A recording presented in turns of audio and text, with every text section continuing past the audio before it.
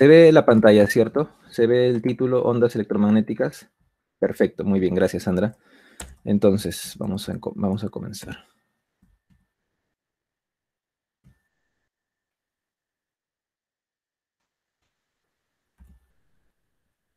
Este tema de ondas electromagnéticas no se puede abordar, pues, sin hablar un poco acerca de la historia, ¿no? Parte de la historia de la física de esos años. Básicamente estamos hablando de finales del siglo XIX, 1890, entrando a 1900, ¿no? Ya por esos años, ya que empieza pues a este tema dar luego origen a lo que es la mecánica cuántica, ¿no? Un tema que, por cierto, nosotros no vemos, que se ve ya solamente en los que estudian física pura, ¿no? Ahora, vamos a ver los antecedentes. Recordemos que la semana pasada, que se vio pues inducción electromagnética, el protagonista fue Faraday, ¿cierto? Que Faraday se preguntaba si era posible a partir de un campo magnético poder crear una corriente eléctrica, o sea, el inverso de lo que decía Ørsted, ¿no? Que la corriente pues era capaz de producir un campo. Entonces Faraday era obsesivo por tratar de encontrar si era posible el efecto inverso. Se dio cuenta finalmente que los campos magnéticos variables efectivamente producen corriente eléctrica. Pero yendo más allá, lo cierto es que la variación de campos magnéticos al producir corriente en realidad es porque están produciendo otro campo. Entonces, la variación de un campo magnético produce finalmente un campo eléctrico. Y lo interesante es que si este campo magnético obviamente es variable, el campo eléctrico que crean también es variable, o sea, depende del tiempo. Ahora, entonces, aparece en escena, mira, 30 años después todavía, Maxwell. Y Maxwell se pregunta, ¿y será posible hacerlo al revés? Es decir, si bien yo sé que la corriente eléctrica crea un campo magnético constante, o sea, de un valor fijo en cada punto, pregunta, ¿será posible tener una corriente variable o, entre comillas, un campo eléctrico variable que me cree un campo magnético que sea variable? Esa fue la pregunta que se hizo Maxwell. ¿Y qué crees? Logró dar con la respuesta. Y la respuesta era que sí se podía. Y justamente cuando, claro, correcto, muy bien, Miguel, ¿no? Justamente esa pregunta que se hace Maxwell finalmente lo conduce a las 4 leyes de Maxwell, ¿no? Las 4 ecuaciones de Maxwell. Por lo cual se hizo pues más conocido de lo que ya era, porque pues él era un gran matemático, o sea, tenía una capacidad matemática enorme. ¿Sabes qué fue lo malo? Que después para ese tiempo pensaban que Maxwell ya había quemado foco, ¿no? No le hicieron caso, no le dieron su crédito. Dijeron, no, pues a ver, y demuéstralo, demuestra que existen esas llamadas ondas electromagnéticas, porque finalmente el hecho de que un campo magnético cree un campo eléctrico variable y este campo eléctrico variable a su vez cree un campo magnético variable y así sucesivamente, pues daba origen a algo que él llamó ondas electromagnéticas. Pero lamentablemente él fallece antes de que se demuestre la existencia de las ondas electromagnéticas en manos de Hertz. Además, que Maxwell, a partir de las ecuaciones, de sus 4 ecuaciones, predice que la velocidad de propagación de estas ondas debe ser la velocidad de la luz. Hasta ese tiempo no se sabía la naturaleza de la luz. Se creía que la luz y esto que Maxwell llamó ondas electromagnéticas eran pues fenómenos distintos.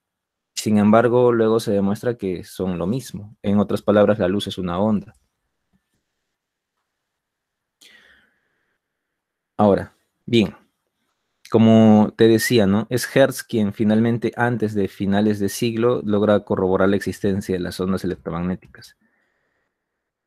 Ahora, eso justamente te estaba comentando. Antes de Maxwell, justamente la luz y el electromagnetismo eran fenómenos independientes, pues nadie pensaba que tenían algo que ver o algo en común. Y el detalle es que Hertz, cuando hace sus experimentos, lo que él descubre son las ondas de radio. O sea, logra descubrir ondas electromagnéticas cuya longitud de onda está en el rango de las ondas de radio, que ahora nosotros conocemos como ondas de radio. Pero lo que él sí determinó es que estas ondas, que pues son de radio, ¿no? Encontró que la rapidez que tenían justamente era exactamente la misma que la de la luz. ¿Cómo podía ser posible que esto que había descubierto Hertz, que era una onda de longitud de onda grande, porque la longitud de onda de las ondas de radio son del orden de los metros hasta kilómetros? Entonces la pregunta era, ¿no? ¿Cómo algo tan grande podía viajar tan rápido como la luz? Por eso es que justamente Hertz logra finalmente concluir lo siguiente, ¿no? Que las ondas de radio y la luz son del mismo tipo, o sea, son lo mismo en el fondo, ¿no? Ambas tienen que ser ondas para que puedan viajar con la misma rapidez.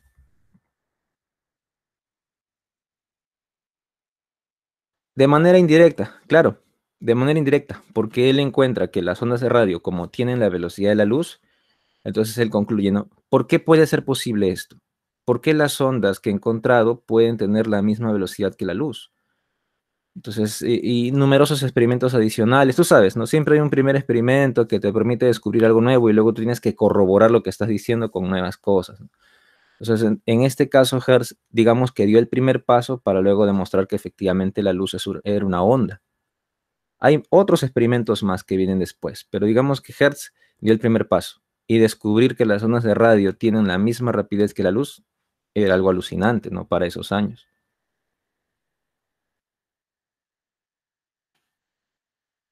Bien, ahora nosotros actualmente pues sabemos que tanto el campo eléctrico como el campo magnético son componentes de un campo más grande llamado campo electromagnético. Recuerda también que no mucho tiempo antes los fenómenos eléctricos y magnéticos pues estaban disjuntos, ¿no? Recuerda que el experimento de Ørsted se llevó a cabo en 1820, o sea, no muchos años antes de lo que estamos hablando ahora. O sea, todo esto pasó muy rápido a lo largo de menos de un siglo. Es muy poco tiempo, ¿no? Para lo que es la historia de la física.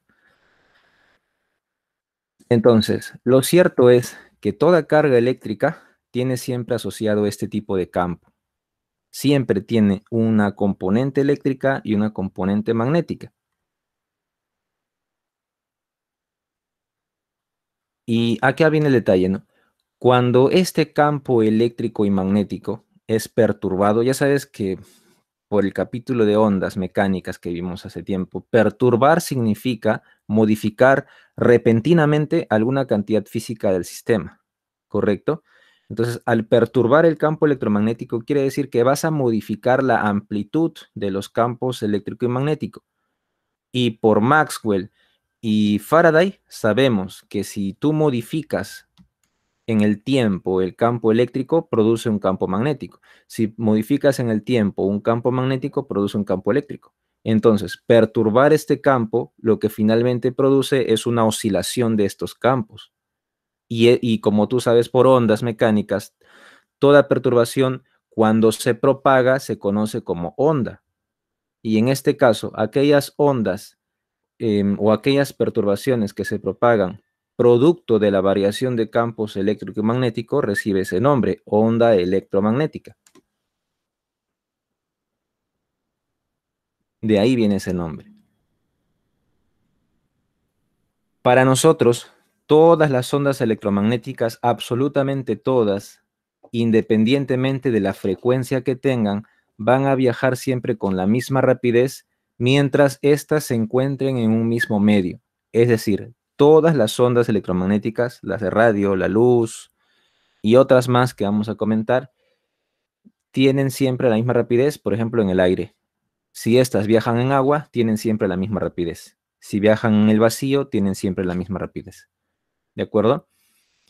Pero como estoy comentándote, esta rapidez depende del medio, algo que se dijo también cuando hicimos ondas mecánicas, ¿no? La rapidez de propagación de las ondas, ¿de quién depende? Del medio.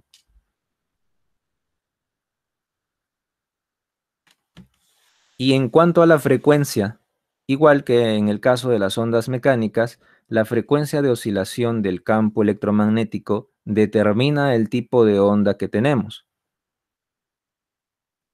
Es decir, la frecuencia que tienen las ondas electromagnéticas es como su huella digital. Es como una huella digital la frecuencia. Esta no va a cambiar. Así la onda cambie de medio, la frecuencia nunca va a cambiar, porque esa es la que lo identifica. ¿De acuerdo, muchachos? ¿Alguna pregunta hasta acá?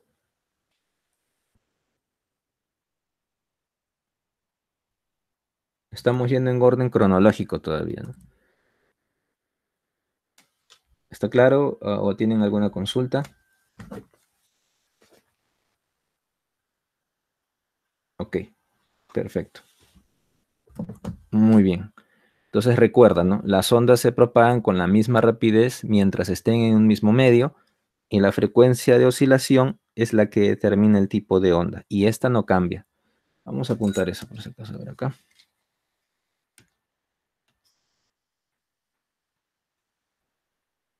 Recuerda, la frecuencia no cambia,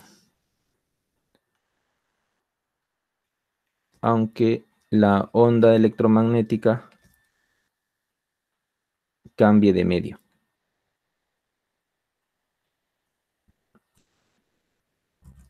¿Correcto? Bien. Y en cuanto a la rapidez, recuerda que la rapidez depende del medio, ¿no?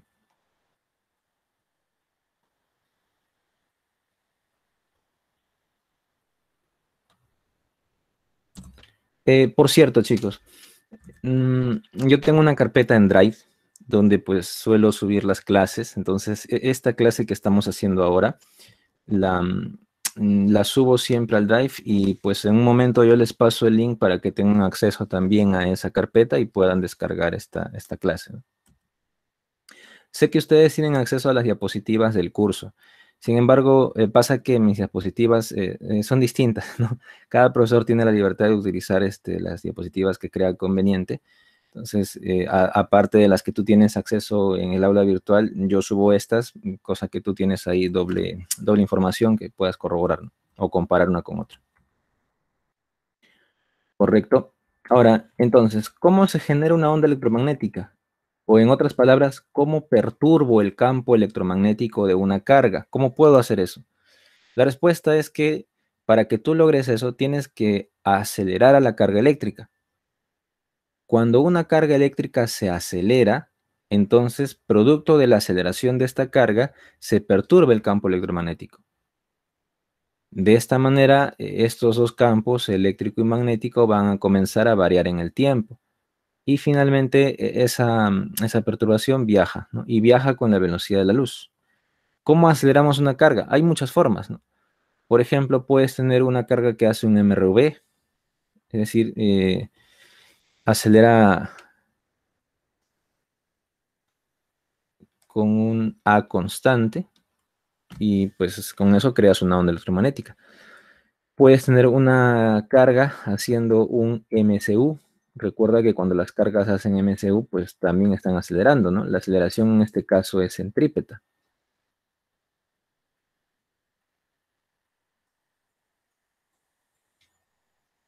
O el caso que nosotros vamos a estudiar cuando las cargas oscilan, pero oscilan con un movimiento muy particular, un movimiento que nosotros hemos estudiado, ¿no?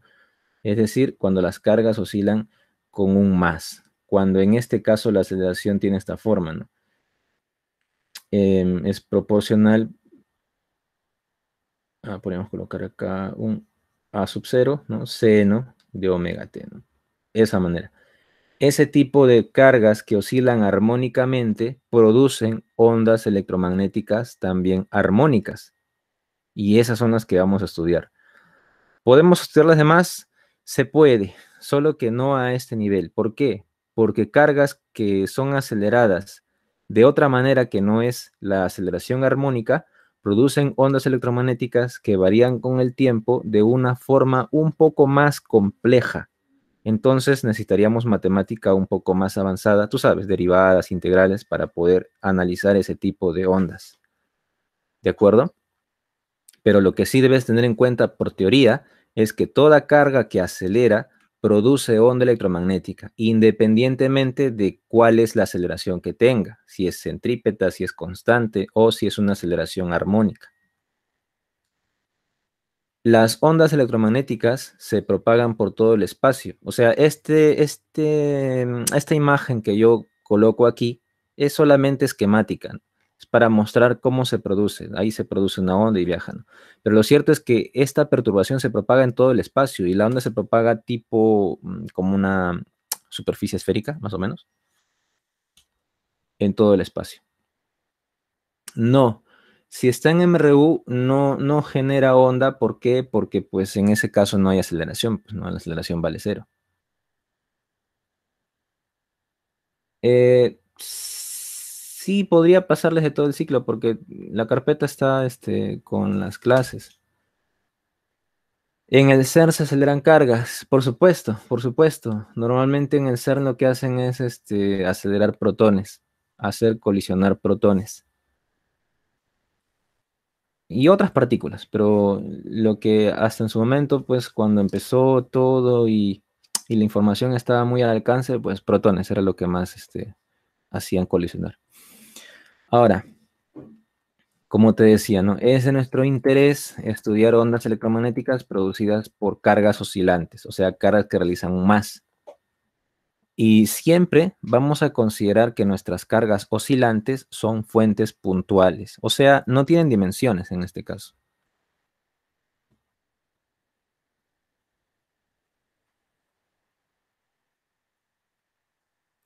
Ya, Alexander, es que no, son cosas distintas. Cuidado ahí. Lo que acelera no es la onda, lo que acelera es una carga eléctrica. Al acelerar la carga eléctrica, se perturba su campo electromagnético que lo rodea y esa perturbación generada en el campo electromagnético comienza a propagarse con velocidad constante. Lo que se propaga con velocidad constante es la perturbación del campo que rodea la carga, no la carga. Ojo, es distinto. ¿Se ve? Claro, hay que diferenciar, ¿no? Por un lado, para producir esas ondas necesito una carga eléctrica que acelere. Luego aparece la onda electromagnética y me olvido de la carga, ¿no? Ya la carga no me interesa porque es la fuente de las ondas. Pero bueno, luego seguimos analizando cómo viaja la onda electromagnética y listo, ¿no? Ahora, bien, características. ¿Qué características tienen estas ondas? Tienen características compartidas con las ondas mecánicas porque por lo mismo no son ondas. Pero hay algunas cosas que sí son distintas. Vamos a ver ahora a continuación. Lo primero es que transportan energía y cantidad de movimiento, pues algo que también hacen las ondas mecánicas, ¿no? También transportan energía y cantidad de movimiento. Esta energía y esta cantidad de movimiento están almacenadas justamente en el campo electromagnético. O sea, es decir, la energía electromagnética está repartida en el campo electromagnético. Cuando esta onda viaja, transporta parte de esa energía consigo.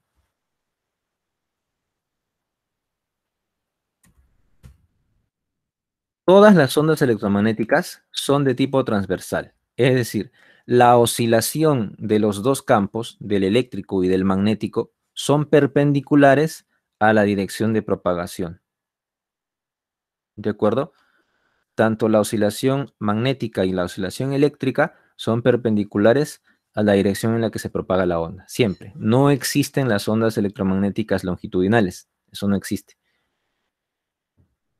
A diferencia de las ondas mecánicas, Profe, estas ondas electromagnéticas se pueden propagar en el vacío y, por profe, supuesto, en medios materiales. Dime, adelante. las ondas electromagnéticas se pueden propagar en el vacío o en en cualquier medio, ¿no? Sí, justo puse eso, sí, así es. Ya, gracias. Muy bien, así es. Muchas veces cuando se hace ondas mecánicas, quizás el mensaje llega de forma errónea, ¿no? No porque uno quiera, sino que quizás por ahí hay un problema con lo del mensaje. Muchas veces creen que las ondas mecánicas se propagan en medios materiales y las ondas electromagnéticas en el vacío, y lo dejan así, ¿no? Y no es así. Las ondas electromagnéticas tienen, digamos, más facilidad de moverse que las mecánicas, ¿no? Las mecánicas están restringidas a los medios materiales, las electromagnéticas no. Pueden viajar en el vacío como pueden hacerlo en medios materiales. Por ejemplo, esa es la luz. La luz, como sabemos ahora, es una onda electromagnética y por supuesto que viaja en el vacío, si no, ¿cómo crees que llega del Sol a la Tierra, no? Y sin embargo, también viaja a través de medios materiales, fíjate, ese es un GIF de luz a través del agua.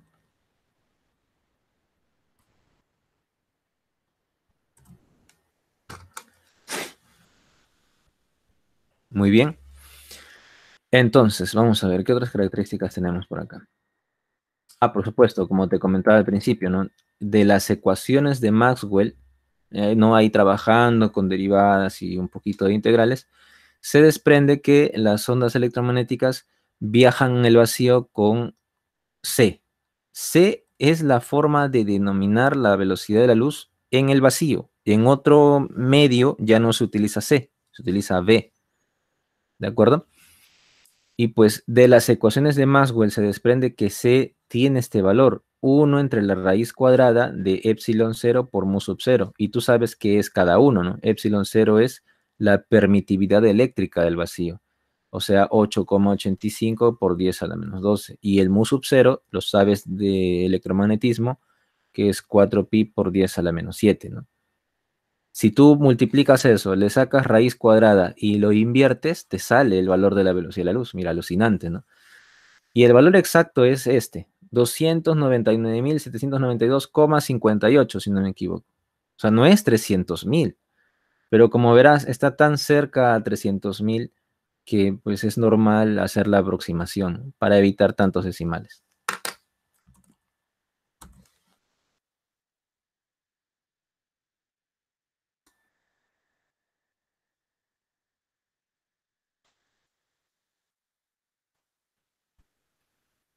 Ahora, en cualquier otro medio, como te decía, ya no utilices la letra C, sino sería V. Y pues en este caso sería la inversa de la raíz cuadrada del producto de la permitividad y la permeabilidad magnética en ese medio, ¿correcto? No todos los medios, por supuesto, los medios, dependiendo del medio que utilices, la permitividad eléctrica es distinta. La permeabilidad magnética, por otro lado, más o menos es parecida, no cambia mucho, pero la permitividad eléctrica sí, esa sí es muy diferente para medios distintos. Ahora, no sé, no recuerdo, creo que sí hay uno que otro problema, no recuerdo bien, donde, por ejemplo, te pedían calcular la velocidad en ese medio aplicando esta pequeña ecuación.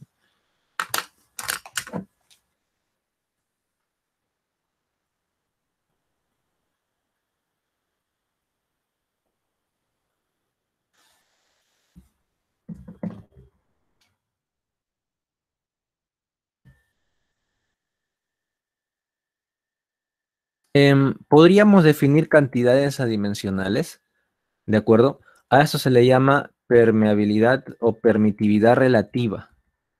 No, no te preocupes que no es nada muy tranca. Es decir, lo que hacemos es dividir la permeabilidad del medio y la permitividad del medio entre sus valores en el vacío. ¿Sí me entiendes, no? Es decir, tomamos estos dos valores, EM y μm, y lo dividimos entre sus valores correspondientes en el vacío. Por eso se le llama permeabilidad relativa y permitividad relativa. ¿Relativa a quién? Relativa al vacío. Ahí está, ¿no? Claramente esas cantidades ER y μr son adimensionales. Y jugando con eso, en vez de EM y μm, reemplazaría por ese producto, ¿no? ER por E0 y μr por μ0, y me quedaría esta raíz, ¿no? 1 entre la raíz cuadrada de todo eso que ves ahí. Lo puedo dividir así.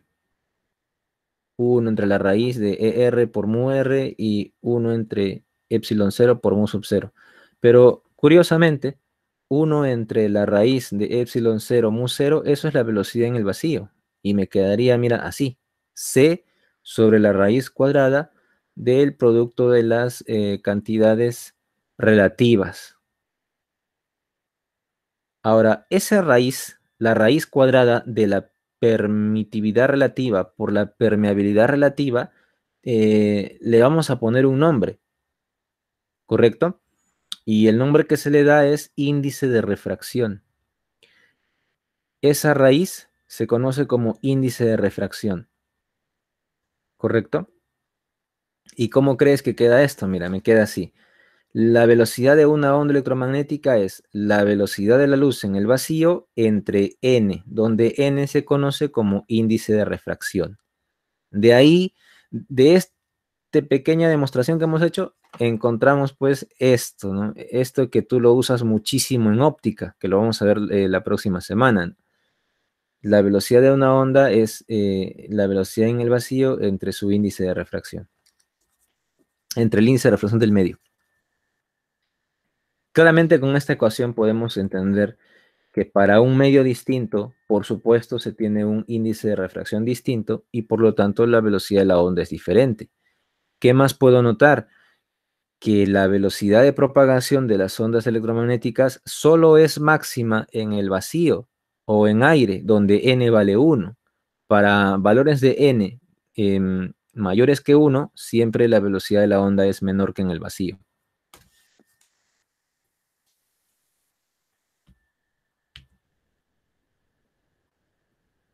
Ah, claro.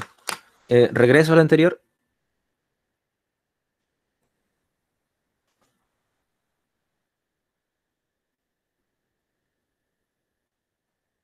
¿O esta está bien? ¿O aquí nomás captura? Ajá, perfecto.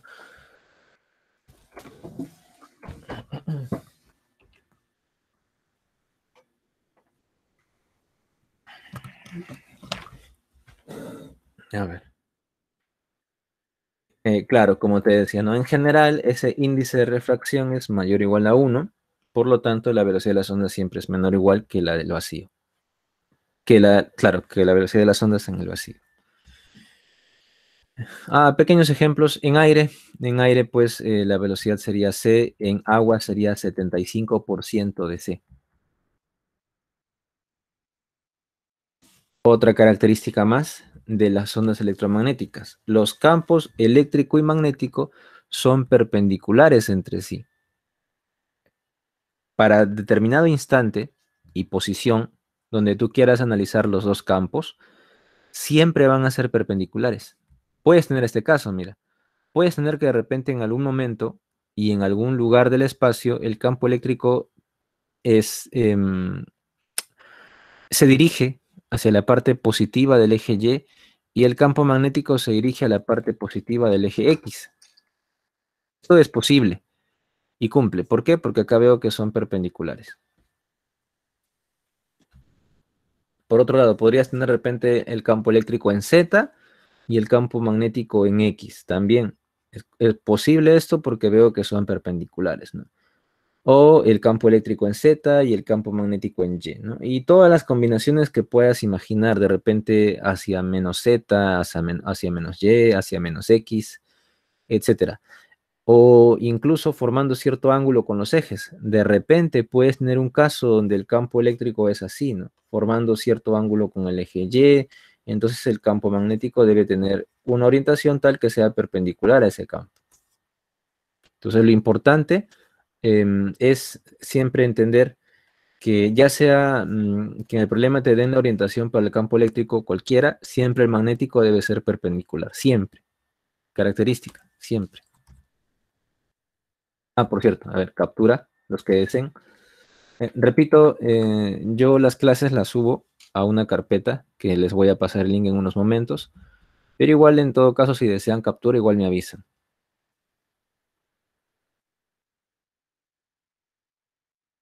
Ahora, otra cosa más. Estos dos campos, el eléctrico y el magnético, oscilan en fase. Oscilar en fase, ¿qué significa?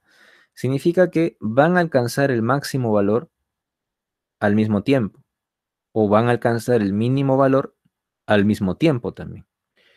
¿De acuerdo? Alcanzan su mínimo y su máximo al mismo tiempo, lo cual pues claramente indica que están oscilando en fase.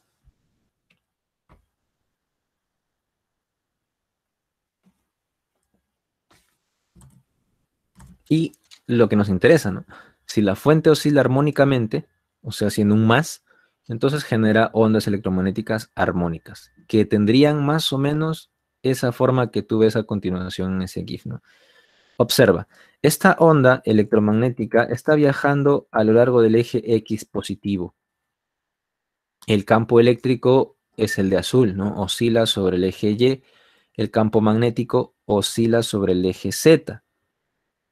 Recuerda, la oscilación de los campos eléctrico y magnético debe ser perpendicular a la dirección de propagación, lo cual se ve, se corrobora aquí, ¿no?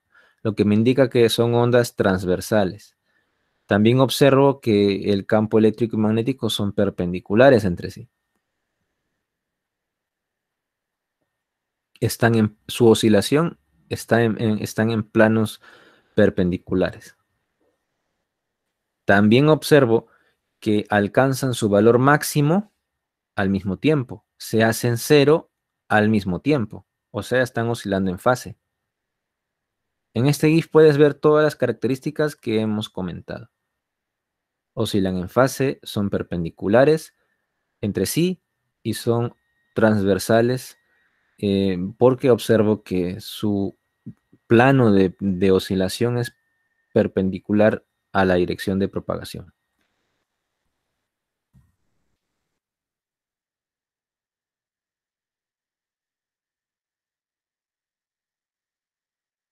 ¿Cómo puedo determinar hacia dónde viaja una onda electromagnética?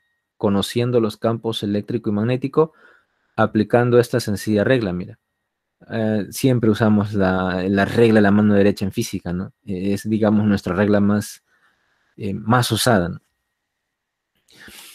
Como es un producto vectorial, vas a dirigir todos tus dedos, excepto el pulgar, desde el campo eléctrico hacia el magnético. Haces un giro, ¿no? Como si el campo eléctrico le metiese una cachetada, una magnética, ¿no? Hacia el magnético, de E hacia B. Giras y pues obviamente el pulgar queda apuntando en la dirección en la que viaja la onda. Si no me crees o si crees que puede haber algún inconveniente, haz la prueba cuando los dos campos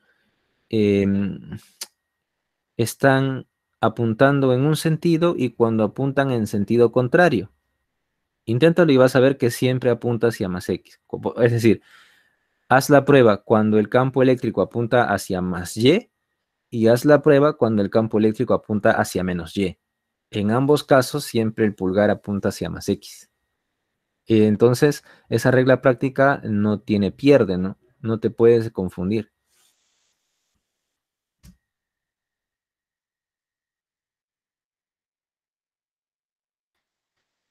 Bien, chicos, a ver, ¿alguna pregunta hasta aquí?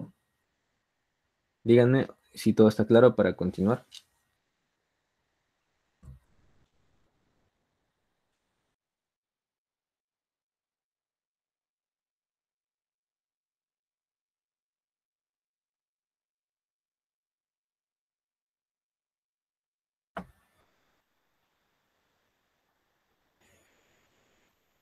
Correcto. Bien, entonces no hay preguntas, ¿no, chicos? Perfecto, entonces avanzamos. Ok, ecuación de onda armónica.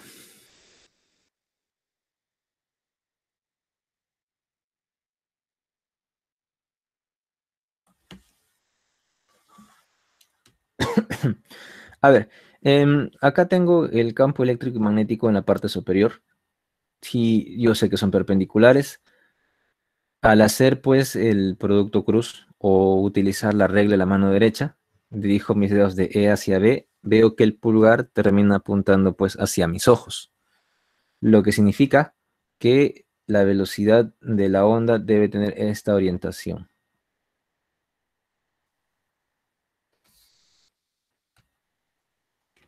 ¿Qué orientación será? Vamos a ver. En este caso, el campo eléctrico oscila en X, entonces por acá arriba debe estar más X el campo magnético oscila en Y, entonces por acá debe estar más Y. Tú sabes que si tú haces un producto de un vector que se encuentra en más X con un vector que se encuentra en más Y, el vector resultante tiene que estar en más Z. Y justamente por el GIF que se ve, me da la impresión de que esta onda oscila hacia más Z, ¿no? O sea, la velocidad de propagación es hacia allá.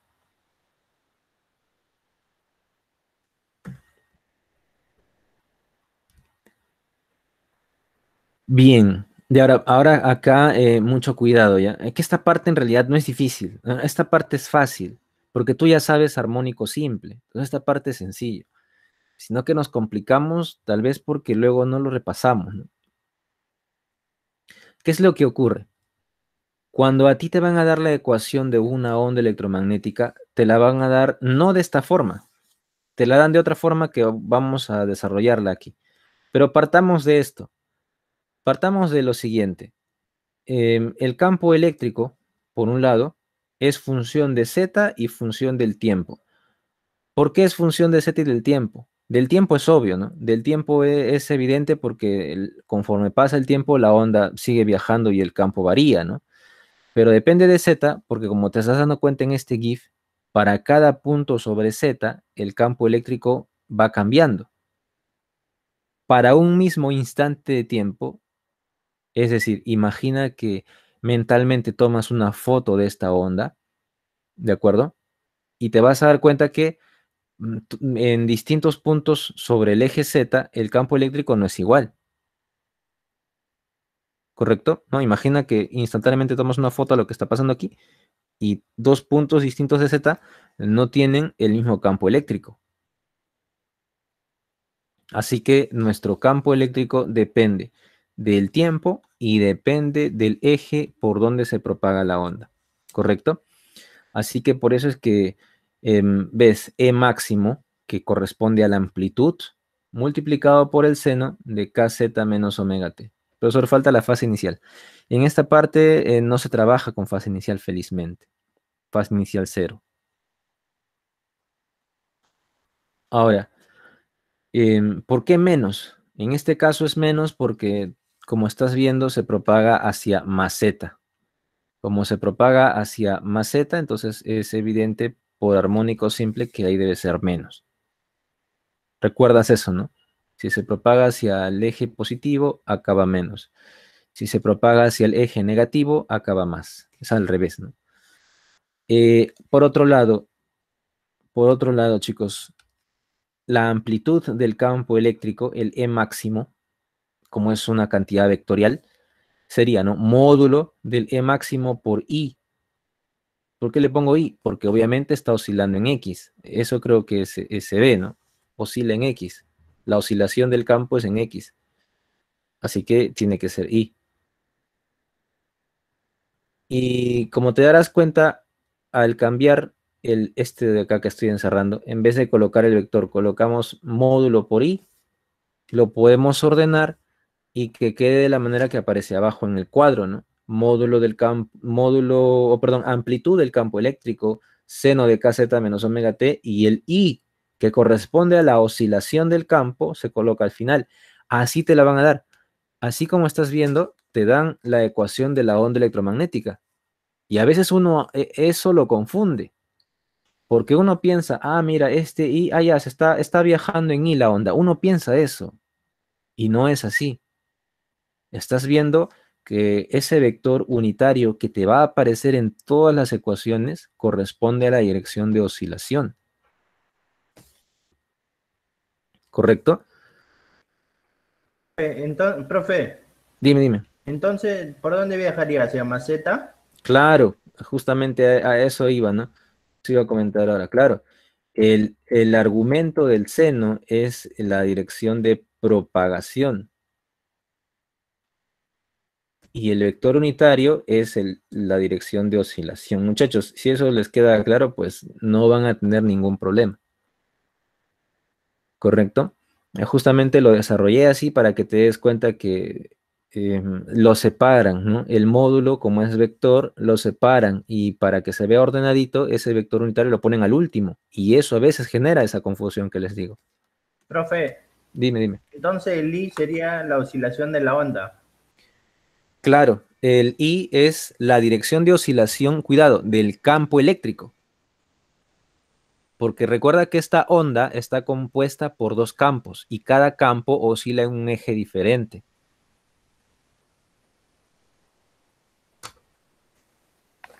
Y el Z sería la dirección de propagación del campo, No, ese ya sería de la onda. de la onda, ¿no? Claro, claro, claro. Claro, vamos, para que lo veas más claro, mira, vamos a ver lo del campo magnético. Para el caso magnético sería amplitud del campo magnético de forma vectorial por el seno del mismo argumento. Profesor, pregunta, ¿por qué los argumentos del seno en este caso deberían ser iguales? ¿Quién me podría decir? ¿Por qué ambos tienen que ser iguales? KZ menos omega t. Porque están en fase. Excelente, claro, correcto, porque oscilan en fase. Como oscilan en fase, entonces ese ángulo debe ser exactamente el mismo para ambos campos. Y eso también lo hace fácil, porque si tú conoces ya el seno de uno de los campos, pues para el otro es exactamente el mismo. ¿Y qué entonces qué los hace distintos, profe? La amplitud, porque la amplitud del campo eléctrico y la amplitud del campo magnético no son iguales, son totalmente distintos, aparte que se miden en distintas unidades. Eso es lo que los hace distintos.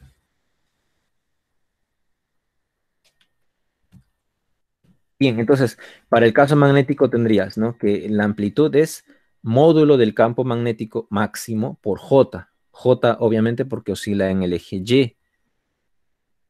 Esa es la oscilación, mira.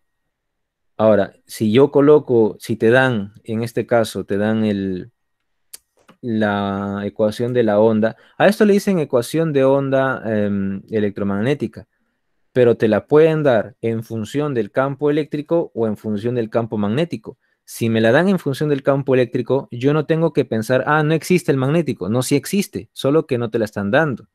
¿De acuerdo? Y viceversa. Si me dan el magnético, el eléctrico también existe, solo que no me lo dan. Pero puedo encontrarlo, por supuesto. Puedes encontrarlo. Ahora vamos a ver cómo. Vamos a ver cómo más adelante. Entonces acá, para terminar, coloco esto, ¿no? Este J es la dirección de oscilación del campo magnético. Ojo, el vector unitario que tú veas es la oscilación del campo correspondiente, mientras lo que aparece en el argumento viene a ser la propagación de la onda.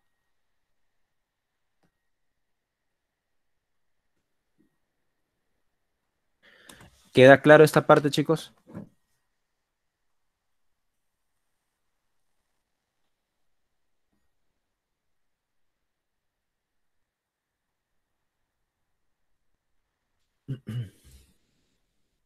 Ok, ok, muy bien, correcto, chicos. Excelente.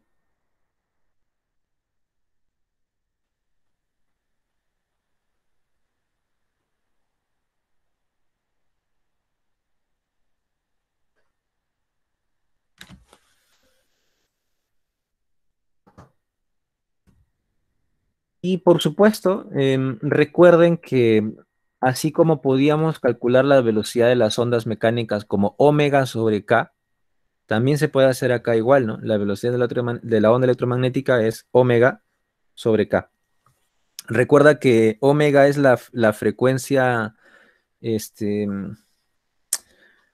de oscilación y el k sería el número de onda, ¿no? El omega sería el 2pi por frecuencia y el k sería 2pi sobre lambda. Este de acá sería 2pi por f y este, recuerdas, es 2pi entre lambda, número de onda.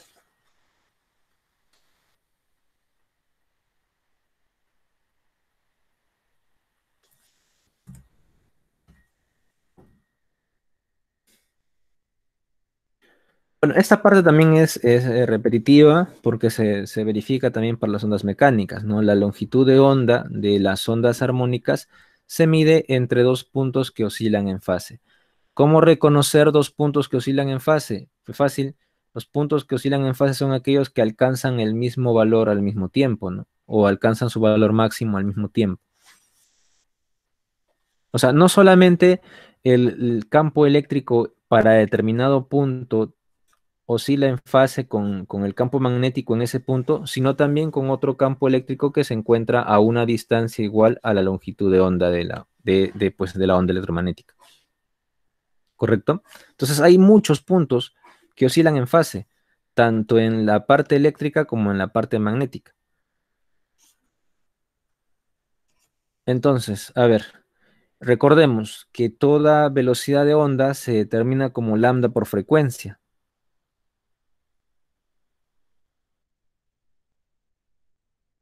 Así que hasta ahí no hay, por ejemplo, acá no hay nada nuevo, ¿no?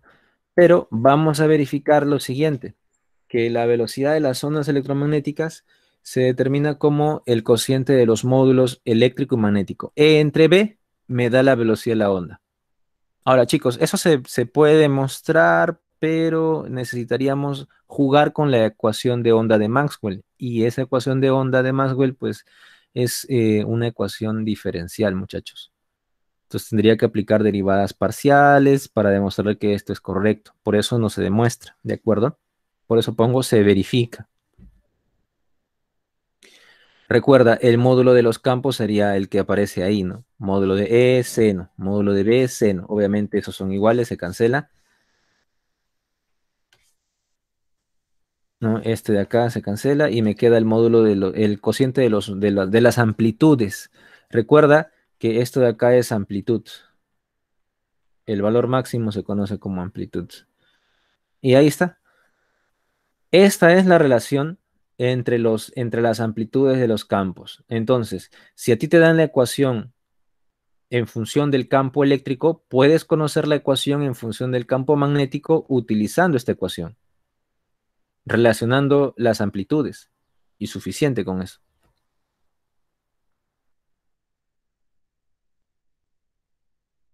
También lo puedes expresar así, como amplitud del campo eléctrico, velocidad de la onda por campo magnético. O así, ¿no? Campo magnético por velocidad de la onda electromagnética.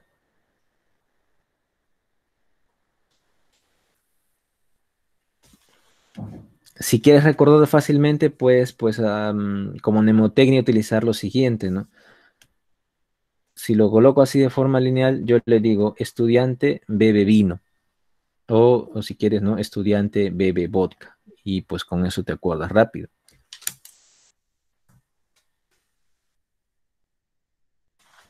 Bien, a ver, ¿qué más? Correcto. Nada más, nada más. Acá terminamos con las características de la onda electromagnética. Lo que sigue, perdón, sería hablar de la energía, ¿no? La energía dentro del campo electromagnético.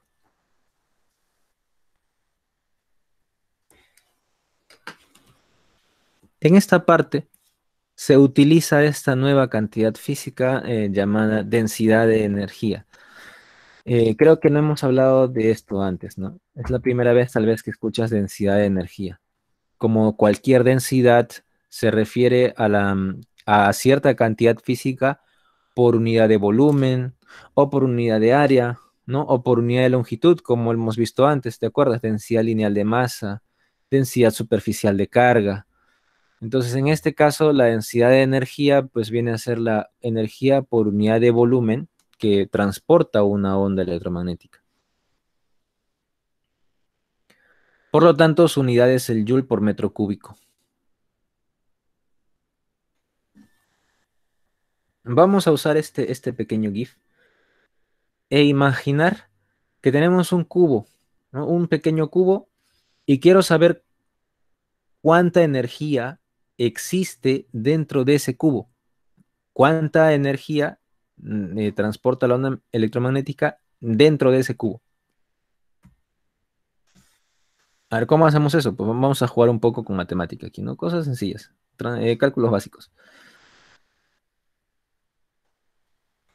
Ahora, si bien pues se transporta energía, esta energía, por supuesto, dentro de este pequeño cubo va a ser variable, dado que los dos campos son variables, ¿no?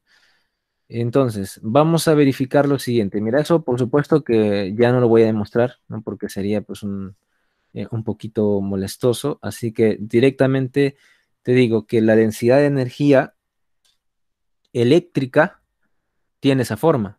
Un medio de la permitividad eléctrica del medio por el campo eléctrico al cuadrado. Para el caso magnético tiene esta forma. Un medio o 1/2 veces la permeabilidad magnética del medio por el campo magnético al cuadrado. Todo en función del tiempo.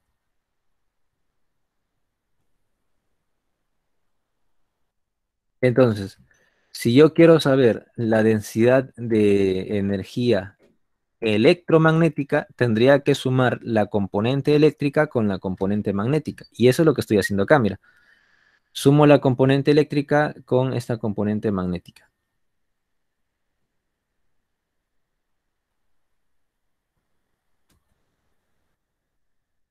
Y recordemos, ¿te acuerdas? Estudiante bebe vino, aunque está al revés acá, ¿no?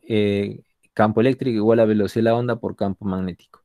Pero recordemos que la velocidad de la onda electromagnética en un medio es la inversa de la raíz cuadrada de la permitividad multiplicado por la permeabilidad. Si lo elevas al cuadrado, para eliminar la raíz te queda así, ¿no? El campo eléctrico al cuadrado es 1 sobre ese producto por el campo magnético también al cuadrado. Y eso lo podemos reemplazar. Vamos a colocarle acá, a ver, asterisco, y lo vamos a reemplazar aquí, ¿no? Voy a jalarlo así, mira. Aquí. Sí se ve, ¿no? Al reemplazarlo, te va a quedar como lo ves aquí en la parte inferior, ¿no? Un medio de EM por, ¿no? 1 entre el producto por el campo magnético al cuadrado y ya está. Fíjate que este con este se cancelan y me quedan dos términos idénticos. Me quedan dos términos idénticos, mira. O 2 veces la densidad de energía magnética. Si en vez de hacer eso, reemplazamos el campo magnético por el producto que estás viendo acá, que estoy subrayando ahí, también vas a encontrar lo mismo, pero en función del campo eléctrico. Es decir, en esta segunda forma se cancelan los mu y te quedan dos factores idénticos sumándose, con lo que encuentras que la densidad de energía electromagnética sería el doble de la energía, o el doble de la densidad de energía eléctrica. Ya, y ok, entonces ¿esto qué nos lleva? ¿Qué conclusión puedo sacar de acá? Pues que la energía electromagnética se reparte por igual en cada campo, porque evidentemente si 2 veces la densidad en el campo magnético es igual a 2 veces la densidad de energía en el campo eléctrico, entonces la densidad magnética y la densidad eléctrica son iguales. Son iguales, muchachos. ¿Qué fue? HF, HS sobre lambda. ¿De dónde sale eso? ¿Por qué? Eso viene después.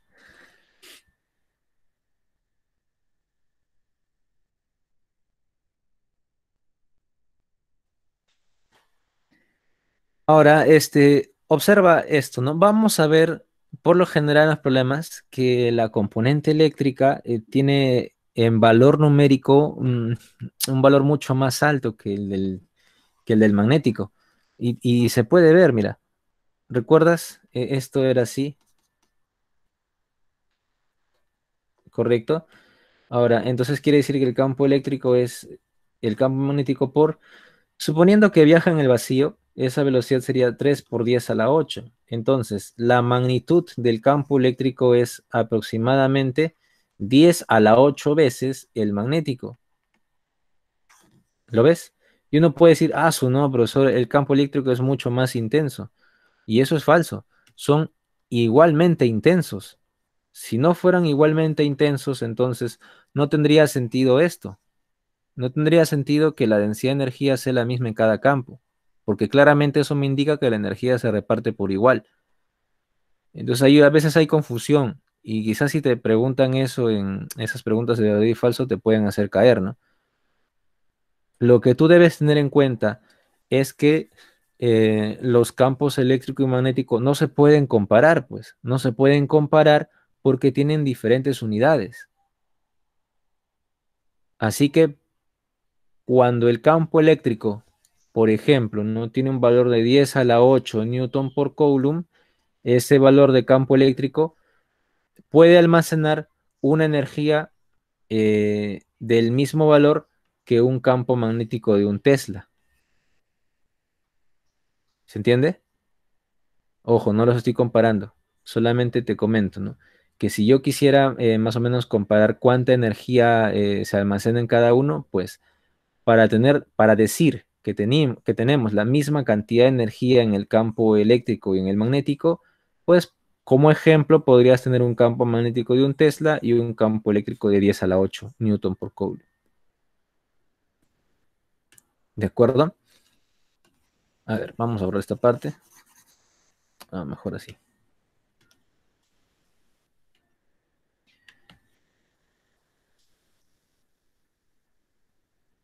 Es porque están en fase. Vectorialmente, no, recuerda que vectorialmente la velocidad de la onda es paralelo a este producto, E cruz B, pero no es que exactamente sean iguales, no. O sea, es paralelo, sí. Ahí faltaría una constante de proporcionalidad que tendríamos que encontrarla, ¿correcto? Profe, Sí, adelante. la intensidad de campo eléctrico es menos la velocidad por el campo magnético cruz, menos B por cruz B, Ya. ¿es o Pero, no? no, no, no, no, no, no, ¿No? no. Vamos a regresar un momento, mira. Un poquito más atrás. Acá, recuerda, encontramos la relación de módulos, ¿correcto? El módulo del campo eléctrico o amplitud entre la amplitud del campo magnético, eso es la velocidad de la onda. Por un No, lado pero hemos encontrado, ¿no sería producto vectorial? B con B. es que habría que demostrarlo. Todavía no lo hemos demostrado. Por ahora hemos demostrado esto, ¿no? Que el cociente de amplitudes es la velocidad de la onda. Y antes de eso comentamos lo siguiente, mira. Acá está, ¿no? Que la velocidad de la onda electromagnética es paralelo a E cruz B. Ahora, luego, demostrar que exactamente estos dos vectores son idénticos, habría que ver si es así.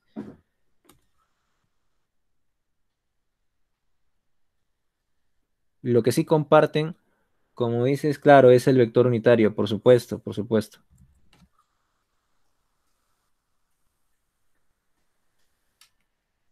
Además, recuerda que estos campos, puesto así como lo estás viendo aquí, el campo eléctrico y magnético dependen del tiempo. Mira, para que se vea mejor, vamos a aprovechar eso. Tú estás haciendo este producto, ¿no? E máximo, supongamos I, ¿no? Seno de algo, en cruz, B máximo, J, por ejemplo, seno de lo mismo, ¿correcto? Esto de acá que he puesto es el E cruz B. Si tú haces el producto, sabes que por un lado I cruz J te va a dar K, ¿correcto? Y justamente K es la dirección de propagación de la onda. No, Pero, profe, en clase anterior nos pusieron que la intensidad de campo eléctrico era menos la velocidad por el campo magnético cruz. wow, qué maleado. Ala, pero Menos no es velocidad necesario. cruz campo magnético. Ya, pero si lo tienes, está bien, pero no es necesario. Profe, pero ha venido en práctica ya. Voy a esto, mira. Ya, ok, está bien. Voy a esto, mira. Me va a quedar esto de acá. Y este producto es un producto que depende del tiempo. Y si yo te digo que esto es igual a la velocidad, estaría mal, pues, porque la velocidad es constante y este producto depende del tiempo. Ahora, creo que lo que tú me estás diciendo es esto, ¿no?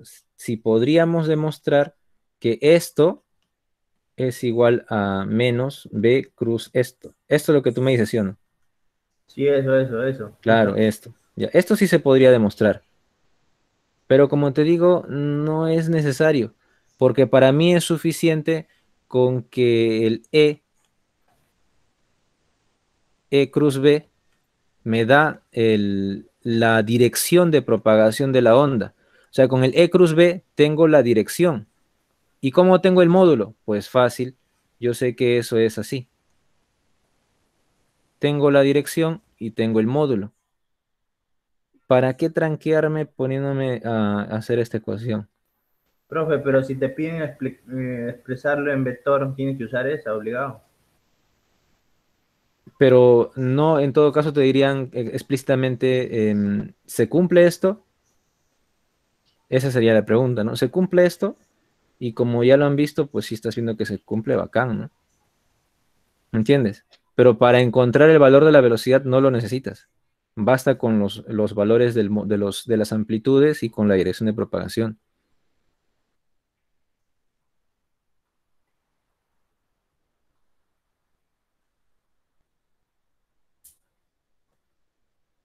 A ver, vamos a salir un momento de acá.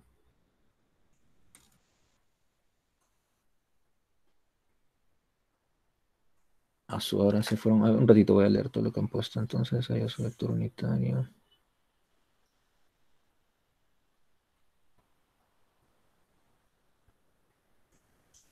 No, no se tranqueen, muchachos.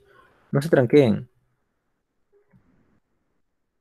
Sigamos el hilo nada más. Ahora, como les digo, si te piden demostrarlo, pues vamos a ver si se puede demostrar así. Si se puede demostrar con lo que tenemos a la mano. Si no se puede demostrar con lo que tenemos a la mano, entonces no te preocupes. A ver dónde estábamos. Estábamos acá, ¿no? Y acá nos quedamos. Más bien, me ha dado curiosidad. Si tienes esa pregunta que estás comentando, entonces, si la tienes la puedes subir a Drive, bacán, ¿no? Y mandas el link para ver si lo podemos desarrollar ahora.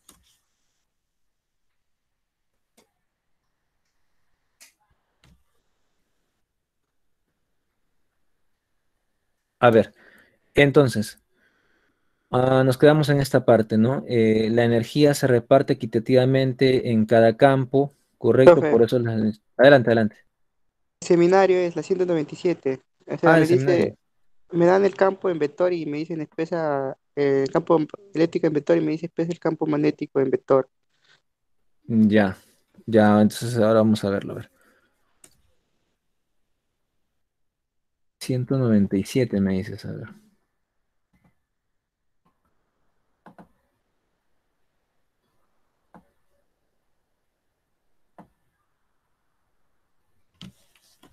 A ver, el campo eléctrico de una onda está dado por si en cierto instante y posición, intensidad.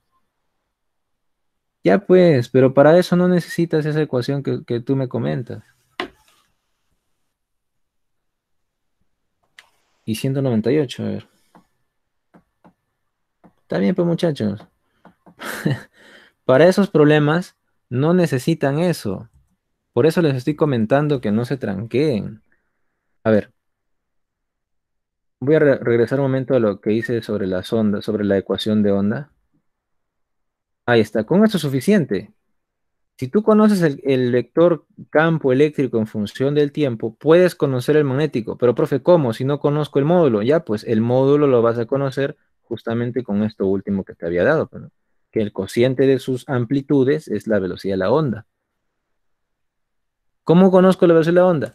A ver, en los problemas te dan te dan el K y te dan el omega, porque te dan justamente el seno, ¿no? Seno, ¿no? De KX más omega t.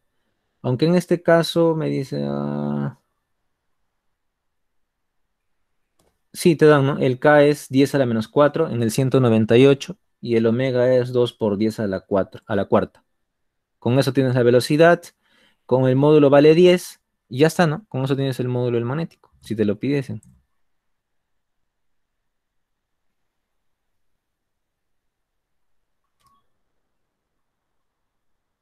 Ah, ya, pero eso no entra acá, porque hablar de la fuerza de Lorentz es hablar de lo que pasa con la carga, y ya no nos interesa lo que pasa con la carga, sino con el campo.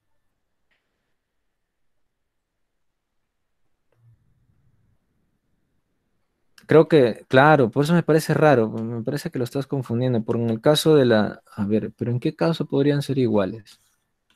Vamos a ver, velocidad, ¿no? Carguita. En un caso donde la fuerza magnética se oponga a algo así, ¿no? Donde sean idénticas. Supongo que te refieres a ese caso, ¿no? Acá tienes carga, velocidad, cruz, campo, y acá tienes Q por E. Si son iguales, claro, pues ahí te sale, ¿no? Que ahí te sale efectivamente que el campo eléctrico es menos B cruz B. Pero ¿para quién es esto? Cuando esta velocidad es la velocidad de la carga, pues. Por eso les digo, a veces se rayan mucho y primero deben escuchar, muchachos. Esta es de la carga, no de la onda. Cuidado ahí. A ver, voy a salir de acá. Ajá. Sí, pues. Así que tranquilos. Cuando veamos los problemas, te vas a dar cuenta que es mucho más fácil de lo que parece, ¿no? Bien, a ver, nos quedamos en esta parte. Ahí está, densidad de energía. Correcto. A ver, una cosa más. Como los cuadrados de los campos eléctrico y magnético dependen del tiempo, recuerda, si yo quisiera elevar al cuadrado el campo eléctrico, tendría algo así, ¿no? El E máximo al cuadrado por el seno al cuadrado de kx menos omega t, por ejemplo. Tendrías que graficar esto, ¿no? En función del tiempo al cuadrado y te saldría una función seno al cuadrado. No sé si has visto en trigonometría cómo se grafica el seno al cuadrado, pero te digo que es más o menos así, ese seno cuadrado. No te quiero rayar, ¿no? Solamente quiero que observes esto, ¿no?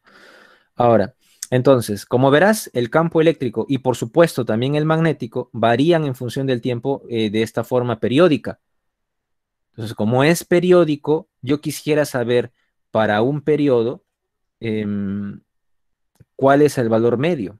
Es decir, sumamos todos los campos eléctricos, o sea, desde el que vale cero hasta el que vale máximo, uno sumo, sumo, sumo, y luego divido entre el número de campos eléctricos que he tomado. Eso es lo que harías tú haciendo un promedio, ¿no? Tienes varios valores, los sumas, los divides entre el número de valores y tienes el promedio.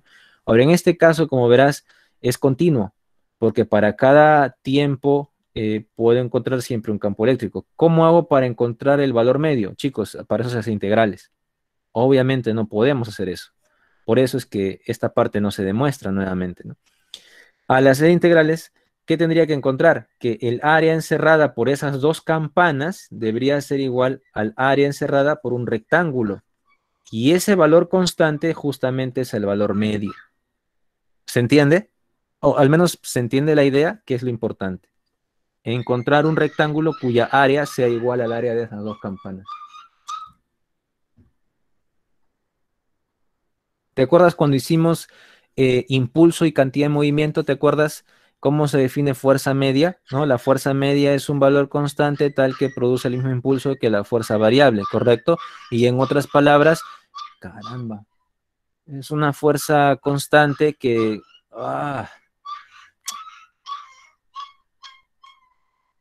cuya área sería igual que el área de la campana que se forma por la fuerza variable, ¿no? ¿Se acuerdan de esa parte, muchachos? ¿Está claro? ¿Se entiende? ¿O ya fue?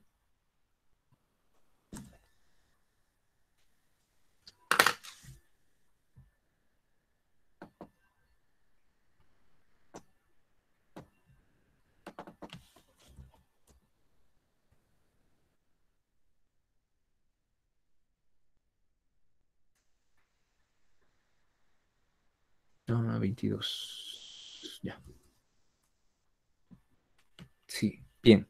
Chicos, pregunta, ¿se entendió? ¿No está claro? Repito.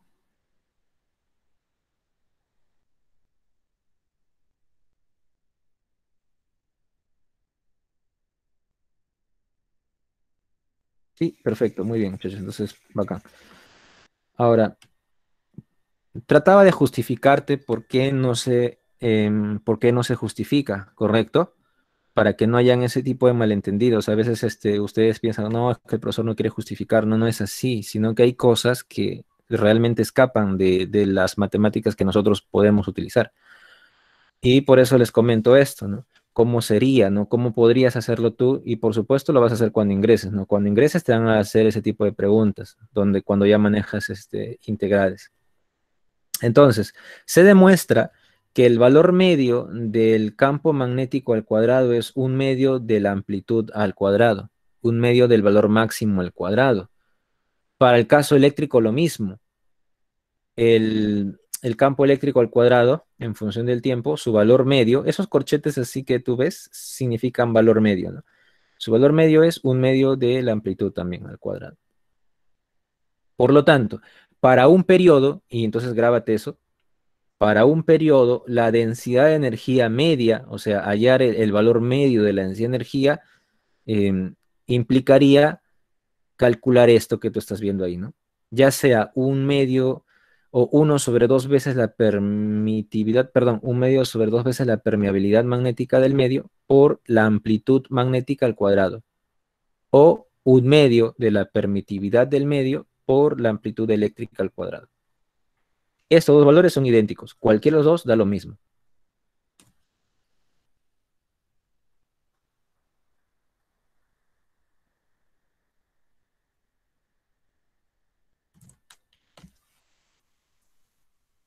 Para un periodo, ¿de acuerdo? Siempre por ahí las preguntas van a ser así, ¿no? Para un periodo, ¿cuánto vale la densidad de energía?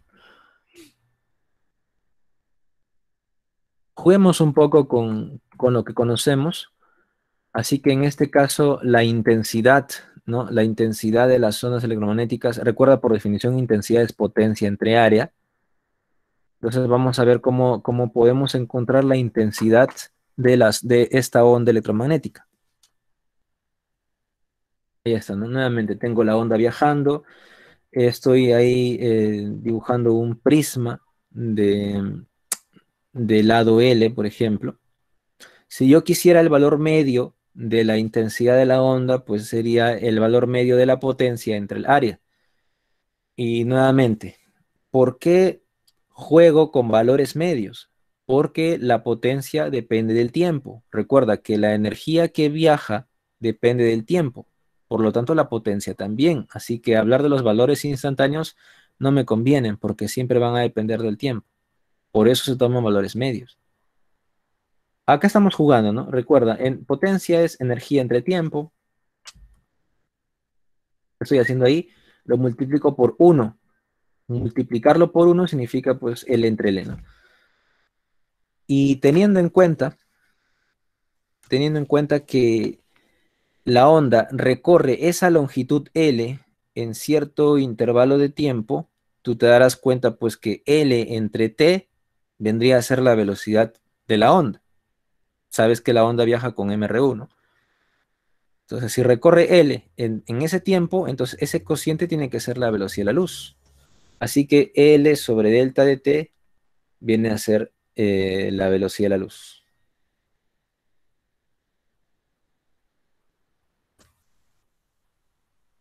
¿Se entiende, chicos?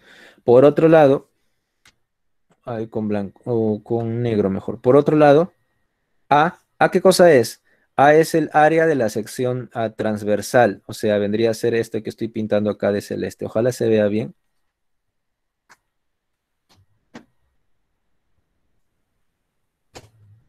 Ahí está. Pintando, pintando, pintando, ya está. Esto de acá viene a ser el área que me importa, ¿no? El área que atraviesa la onda. Esa área multiplicado por esa longitud te da el volumen. Así que esa V mayúscula que ves ahí es de volumen. Y L sobre delta de T, como verás, eso es la velocidad de la onda. Ojo, esto de acá, velocidad de la onda electromagnética. Y mira qué tengo por acá. Energía promedio entre volumen. Energía promedio entre volumen viene a ser la densidad de energía promedio, pues, ¿no? Energía promedio entre volumen, densidad de energía promedio. De esta forma, y así sencillito, hemos podido demostrar que la intensidad de una onda electromagnética, que digamos llega a cierta área, vendría dada por esa expresión, ¿no? Densidad promedio de energía por la velocidad de la onda en ese medio. Y tú sabes cómo calcular la densidad promedio de energía, lo hemos visto en la diapositiva anterior, y la velocidad de la onda electromagnética también sabes cómo determinarla.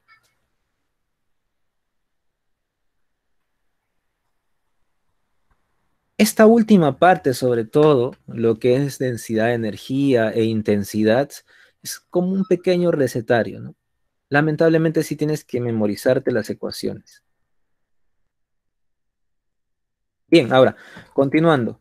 Esta intensidad promedio tendría esta forma, ¿no? Donde yo he utilizado esto, ¿no? La densidad promedio... Ay, caray. Ya. Aquí abajito lo voy a poner. Ojo, recuerda, densidad de energía promedio es, ¿no? Un medio de epsilon por E máximo al cuadrado, ¿no? Y acá lo que he utilizado es la forma magnética. Sería 1 sobre 2 veces mu por el campo magnético máximo al cuadrado. Ahí tienes. Puedes calcular la intensidad promedio de las ondas con cualquiera de estas dos formas.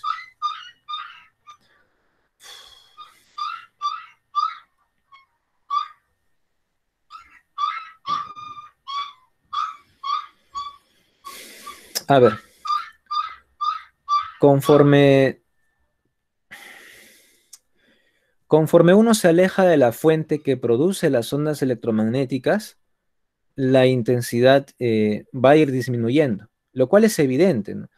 A mayor distancia, por supuesto que el área subtendida va a ser cada vez más grande, así como lo hicimos en ondas sonoras, ¿no? Mayor distancia, mayor área, y la energía se va repartiendo cada vez en un área mayor, lo que implica que la intensidad tiene que ser cada vez más pequeña.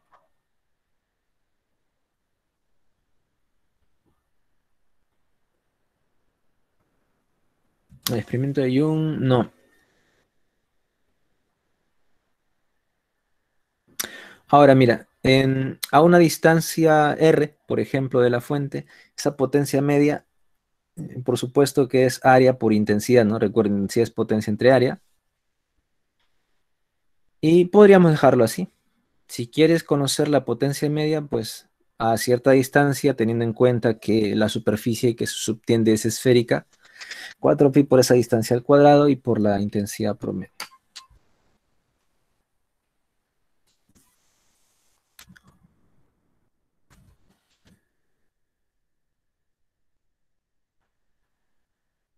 Uf, ya hasta acá, hasta acá.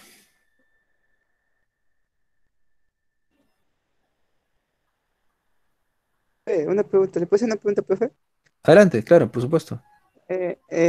Sí, como el campo eléctrico y el campo magnético son perpendiculares, no necesariamente quiere decir que el desfase sea pi medio, ¿no, profe? No, no, no, no están desfasados, cuidado, están en fase. Ajá, ajá. No, no, no. Digamos que ese ángulo de 90 grados es solamente porque la naturaleza decidió que sea así, ¿no? No, no tiene que ver con la fase. Pero si me pregunta, profe, así como en una preposición, si, es de si están desfasados Ah, 90 no, es falso falso, sería. falso, falso, sí, por Porque, supuesto. Ajá.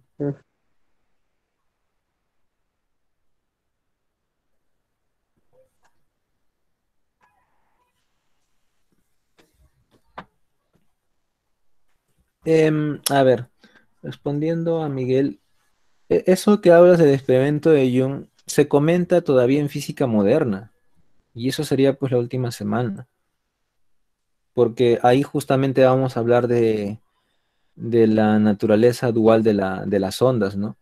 Que a veces se comporta como onda, perdón, de la luz, a veces se comporta la luz como onda y a veces la luz se comporta como partícula.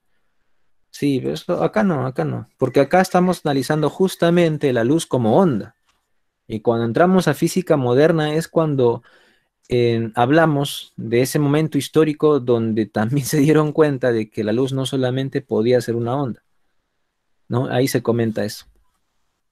Bien, acá nos toca hablar pues ya de espectro electromagnético.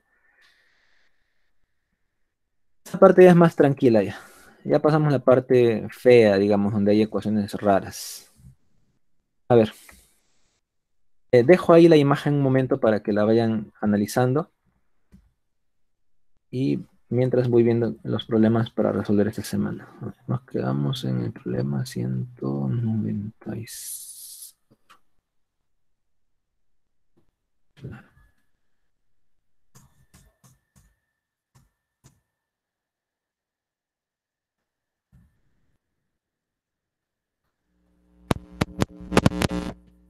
Adelante.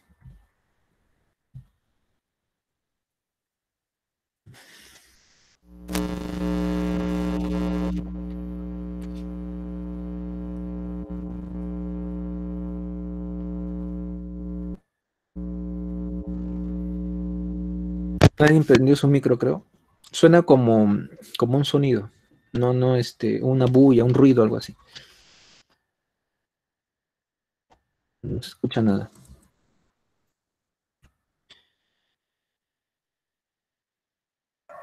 Profe, ¿en qué problema se quedó?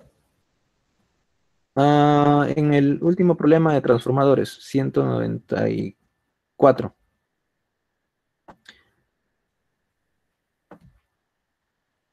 Así que empezamos con el 195 en adelante. Eh, Ya está. Adelante. las ondas, o sea, los rayos alfa y beta no son ondas electromagnéticas, ¿no? Ah, no, no, ¿Cierto? no, no. Claro, no, no son para nada. Alfa y beta son partículas y son ondas o ondas, perdón, son partículas que se forman a partir de la fisión de los núcleos. De repente tú has leído acerca de eso, donde has escuchado acerca de los rayos gamma, alfa y beta, ¿no? A ver, sí. Sí, ahí pues entonces en ese fenómeno de fisión nuclear, donde un núcleo se parte, aparecen varias cosas, ¿no? Entre ellos aparecen partículas alfa, que son núcleos de helio, aparecen beta, que son electrones, y aparecen gamma, que son ondas electromagnéticas. O sea, de las tres, Profe, sí, adelante. pero se puede hacer una onda electromagnética o crear una onda a partir de una fisión, de una fusión nuclear. Claro, ahí justamente las ondas que aparecen en ese tipo de reacciones son las gamma. Esa es la onda electromagnética asociada a las reacciones nucleares. Solo el gamma nomás, profe, lo demás no, ¿no? Claro, sí, sí, sí, solo el gamma, los demás no, porque cada tipo de onda electromagnética tiene digamos, un origen distinto y eso las hace justamente tener características particulares, ¿no? Vamos a comentar justamente ahora que veamos el espectro electromagnético, vamos a comentar eso. Vamos a avanzar con problemas, a ver si nos alcanza para hacer más teoría y si no lo terminamos el jueves. A ver, ya que veo que algunos han estado ya resolviendo, solamente necesito que me digan qué clave les sale. Empecemos con el 195.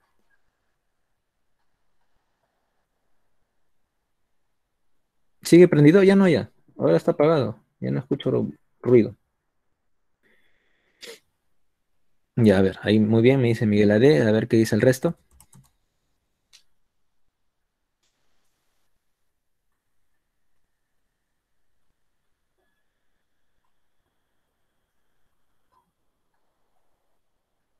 Una pregunta, ¿cómo De sabe adelante. usted de que el campo es saliente y entrante? ¿Es por la regla de la mano derecha? Saliente entrante. Sí, ¿En, porque en qué? he visto una prueba en la misión, profe, de donde te ponen el campo magnético y eléctrico y te dan así como los puntitos, penteante y saliente, profe. Ah, ¿Será por la mano de la mano derecha, profe? Porque como va de energía, va de campo eléctrico al campo sí, magnético, ¿no? ajá. Sí, Entonces, sí, es una manera. Claro. ah, ya. Pero no es la única, hay varias, profe. Depende de los datos que te dan. Depende de los Ah, datos que te dan. Sí, ahí está. sí, sí, sí. Mm, A ver, muy bien, dicen la D, ¿no? Correcto. A ver. Una carga en movimiento rectilíneo uniforme no emite energía electromagnética.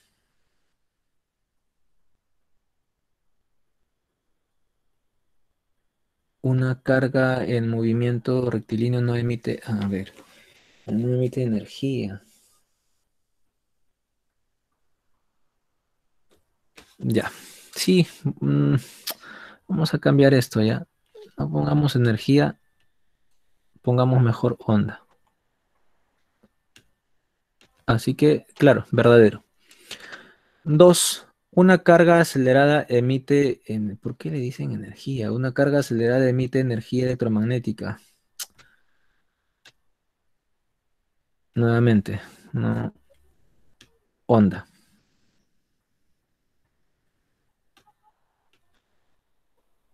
Tres, cuando una carga es desacelerada, no emite, y dale con lo mismo, no emite ondas electromagnéticas.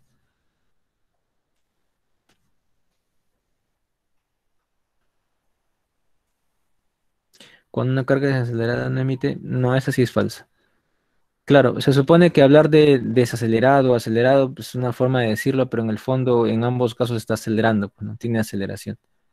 Así que debería producir también ondas. Y pues solamente uno y dos, ¿no? Uno y dos, y correcto, ¿no? Sería la clave de. Estaba fácil esto. Pero preferiría, como les digo, en vez de poner energía, de frente poner ondas.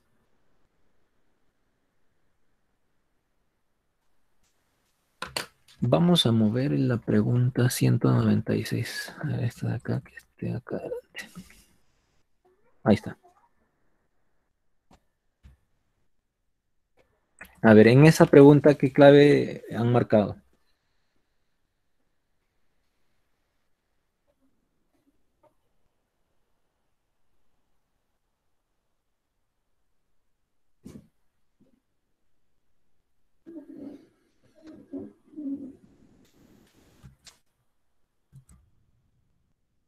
Ah, muy bien, la A, correcto. ¿Qué dicen los demás? La A también, muy bien. Bien, Walter, Miguel. Démosles ahí unos segundos para que respondan también los demás.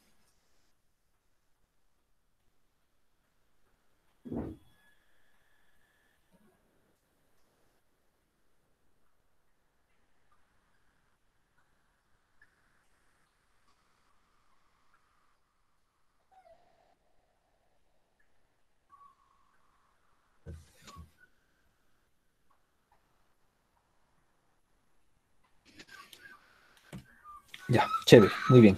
La A, todos coinciden que es la A, correcto. Respecto a las ondas electromagnéticas, determine si cada proposición es verdadera o falsa, ¿no? Em, Son producidas por cargas aceleradas. Bueno, sí, hemos dicho que eso está bien, es así, correcto. Son ondas transversales, absolutamente todas, correcto. Cruz B es paralela a la orientación de la propagación o dirección de propagación. Sí, correcto, muy bien. Y la frecuencia está determinada por la fuente. Claro, eso lo sabemos desde ondas mecánicas, ¿no? La frecuencia de las ondas siempre la determina la fuente. Y la rapidez la determina el medio. Así que es correcto. Muy bien, todas son correctas. Excelente, ¿no? Era la A. Ya está. A ver, siguiente problemita. Ay, no está. Ve. En un segundo. A ver, siguiente problema. 197.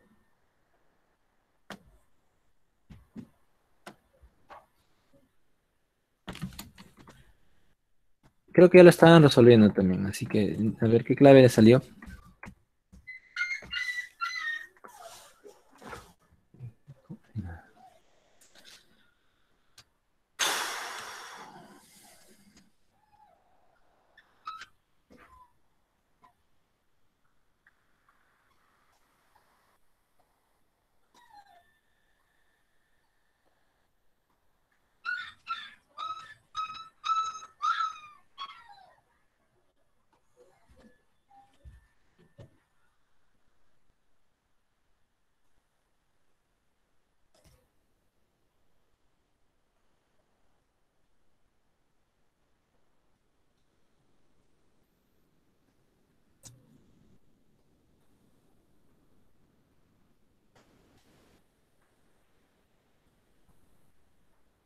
Ajá, ya acá veo claves distintas.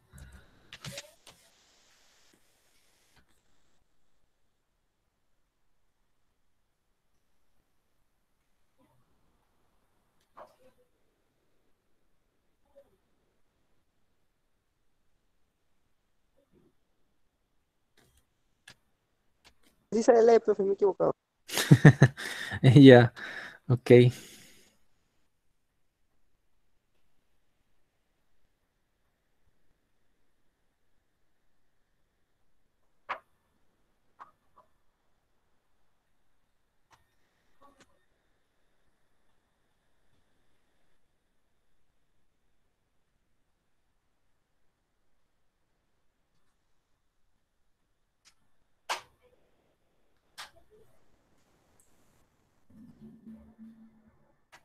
Bueno, son burlones, ¿ah? ¿Por qué están poniendo XD?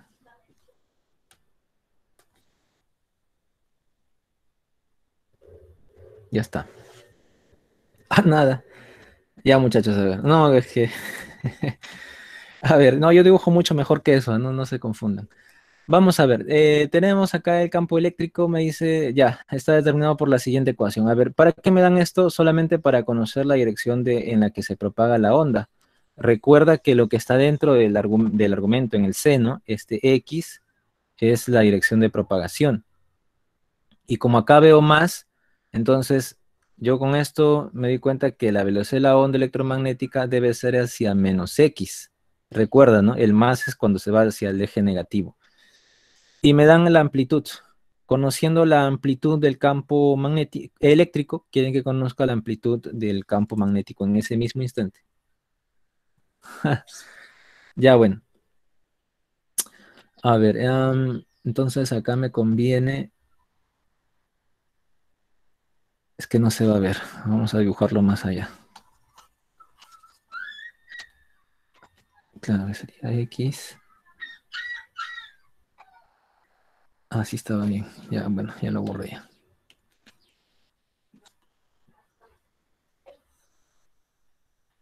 Así, ¿no? Lo que pasa es que yo he dibujado ahí los ejes X, Y y Z para que ustedes se den cuenta, pues, cómo identificar en qué orientación se coloca cada eje. Ahí está, ¿no? Estas son las uñas. Esa es la mano derecha, ¿no? Regla de la mano, recuerda, la mano derecha te sirve para todo, ¿no? Todos tus dedos los diriges de X hacia y el pulgar te dice dónde está Z.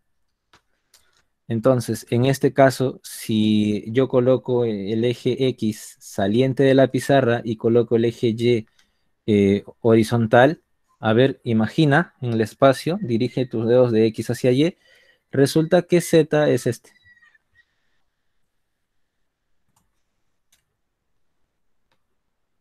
¿Está bien? Se ve, ¿no? O sea, si comparas este gráfico con este, te das cuenta dónde está X, Y, Z, ¿no? Es el primer paso, ojo, y eso es algo que ya tú deberías tener en cuenta, o ya deberías saberlo bien. Ahora, voy a dibujar el campo eléctrico. Entonces, tiene una componente en J que vale 2,4 y una componente en K que vale 1,8. 2,4J, 1,8K.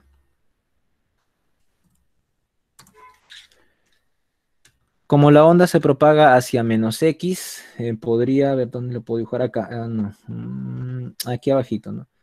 O aquí arriba mejor. Sería así, ¿no? La velocidad de la onda electromagnética sería entrante a la pizarra, entrante al papel, porque debe ser contrario a la dirección positiva del eje X. ¿Me siguen, correcto? Por lo tanto, según la regla de la mano derecha, dirigiendo mis dedos del campo eléctrico al magnético, mi pulgar debería apuntar hacia adentro, o sea, apuntando hacia el papel. Con eso, más o menos me ubico y digo que el campo magnético debería estar por la parte del cuarto cuadrante,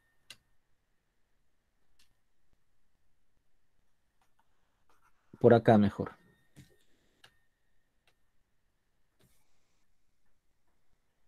Recuerda, acá están las componentes, ¿no? Esto tú lo dominas, se supone que por vectores este sería el campo eléctrico. Y este angulito sería 37, ¿cierto? Entonces, la idea es que el campo magnético sea perpendicular a este campo eléctrico, pero debería estar en el cuarto cuadrante. Ahora la pregunta es, profesor, ¿y por qué? Porque tienes que aplicar la regla de la mano derecha, ¿no? De E hacia B, dirige tus dedos de E hacia B y el pulgar debe ser entrante a la pizarra, para que se verifique, pues, que el E cruz B tiene la misma orientación que la velocidad de la onda. Entonces, completamos. Esto de acá es 90. ¿Y qué más? A ver. Módulo del campo magnético multiplicado por la velocidad de la onda electromagnética debería ser el módulo del campo eléctrico.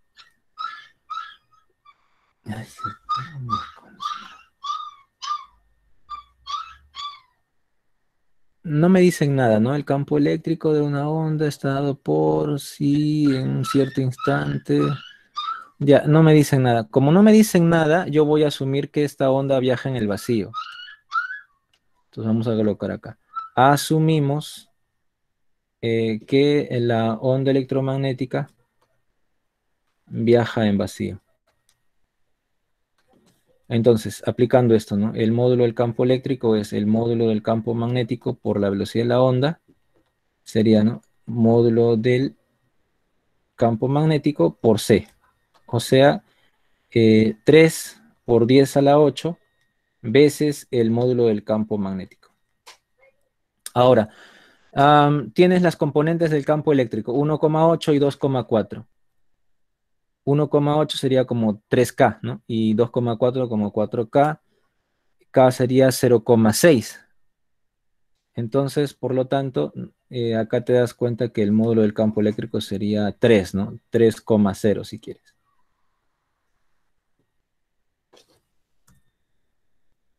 Claro, siempre perpendiculares, por supuesto.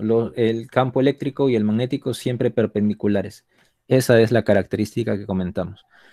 Entonces, ese módulo como es 3, entonces te va a quedar así, ¿no? 3 es igual a 3 por 10 a la 8 por el valor del campo magnético. Y de acá ya te sale que el valor del campo magnético debe ser 10 a la menos 8 Tesla. Ahora, ese es su valor, ¿no? Ahora quiero saber sus componentes. Como ya tienes la orientación del campo en el gráfico, tú sabes ahora que este angulito que voy a colocar acá grande debe ser 53. ¿Qué te queda? Pues simplemente descomponerlo, ¿no? Vamos a graficarlo abajo para no mancharlo de arriba. Tendrías acá, ¿no? Este es el campo magnético. Ya sabes que vale 10 a la menos 8. Y por último hay que encontrar esas componentes. Ahí está, descomponemos.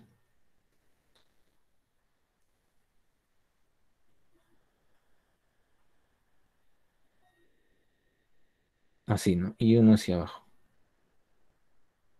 Ahí está.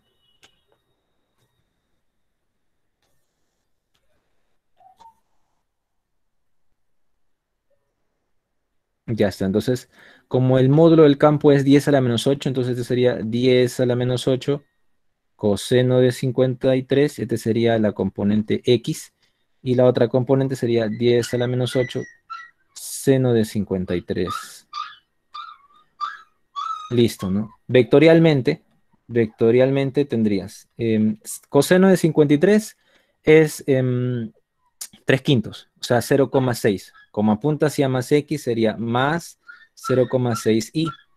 En el otro caso, seno de 53 es 4 quintos, pero como apunta hacia abajo sería menos 0,8. Todo eso por 10 a la menos 8, factorizando obviamente. ¿Listo? Esa sería nuestra respuesta, ¿no? 0,6i menos 0,8. Ah, perdón, no es este. Ay, me confundí. Perdón, este es y y este es k. Este sería menos k, ¿no? Menos k, y dale. Ah, qué perro tan espeso, por Dios. Menos z. Entonces acá tendrías j y k. Ya, entonces clave enano.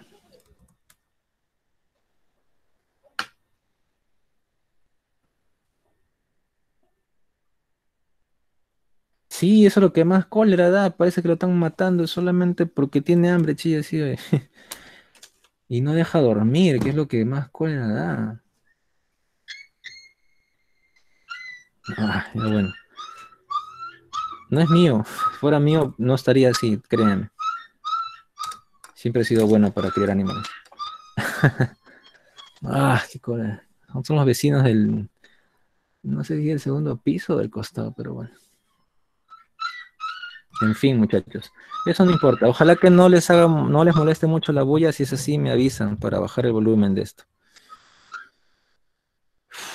No, se nota que le hacen caso, pero tú sabes cómo son cuando están pequeños. Ahora, bien, ¿se entendió? ¿Está claro el problemita? Muy bien. Ok, chicos, gracias. Correcto. Profe, Dime, adelante. Te escucho. ¿por qué en el último programa por- el campo magnético está yendo para abajo? Sí. No entendí esa parte. Ah, ¿por qué apunta hacia abajo? Ah, perfecto. Ya. Ah, vamos a hacerlo más chiquito. ¿Dónde sería? Aquí arriba lo voy a poner ya. Si esta es la velocidad de la onda, ojo, está en perspectiva, no está exactamente como en el gráfico. Este debería ser el campo eléctrico y este debería ser el campo magnético. Recuerda, el campo eléctrico y magnético se informan 90 grados y por la regla de la mano derecha tú tienes que girar tus dedos de E hacia B y el pulgar te dice hacia dónde va la onda, la velocidad de la onda. Trata de ubicar esto que acabo de dibujar aquí. Si te das cuenta, si el campo eléctrico es, ¿no? Oblicuo en el sentido derecho hacia arriba y la velocidad de la onda es entrante a la pantalla. ¿Cómo sé que es entrante a la pantalla? Porque acá habíamos visto esto, mira, que la velocidad de la onda tiene que ser hacia menos x. Entonces, como en mi gráfico el x, el eje x positivo, viene hacia mis ojos, menos x es hacia atrás. Por eso le he puesto ahí un círculo x, velocidad de la onda, ¿no? Entrante. Entonces, ubica tus dedos, ¿no? Ubica el pulgar entrante. Tus demás dedos tendrían que girar hacia abajo para que eso sea correcto. Porque si tus dedos giran hacia arriba, el pulgar vendría apuntando hacia mis ojos y yo no quiero eso. Por eso la conclusión es que el campo magnético debe estar más abajo que el eléctrico. No puede estar más arriba. ¿Te ubicas? No sé si te ubicas con eso de repente. Sí, profe. Sí se ve, muy bien. Entonces eso es lo importante, ¿no? Hay que jugar, caballero, muchachos, desde que empezamos a ver electromagnetismo, hay que jugar en 3 dimensiones. Todas las vistas posibles en 3 dimensiones tienes que aprender a dominarlas para que no te vayas a confundir. Bien, muchachos, a ver, siguiente problemita, vamos a ver. Como verán, no hemos utilizado para nada eso del producto cruz. Como les digo, eso no es necesario, ¿no? Es más, habría que demostrar si también se verifica igual que en el caso de las partículas, ¿no? Me parece que no, porque ahí hay un vector que le llaman vector de Poynting, y que justamente tiene que ver con el producto cruz de los campos eléctrico-magnéticos y no directamente no sale la velocidad. Falta un factor ahí. A ver, muchachos, ya está. Siguiente problemita. 198. A ver, ¿qué clave les ha salido aquí? Muy bien, Miguel, la B me dice correcto, ¿qué dice el resto? Densidad de energía.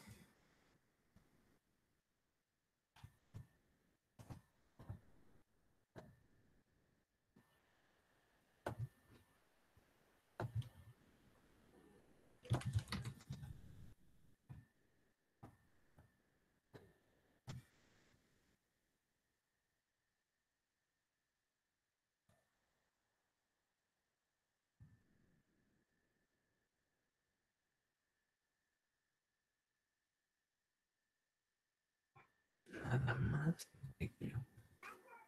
Perfecto. La B también, muy bien. A ver. Vamos a los demás también. Mm.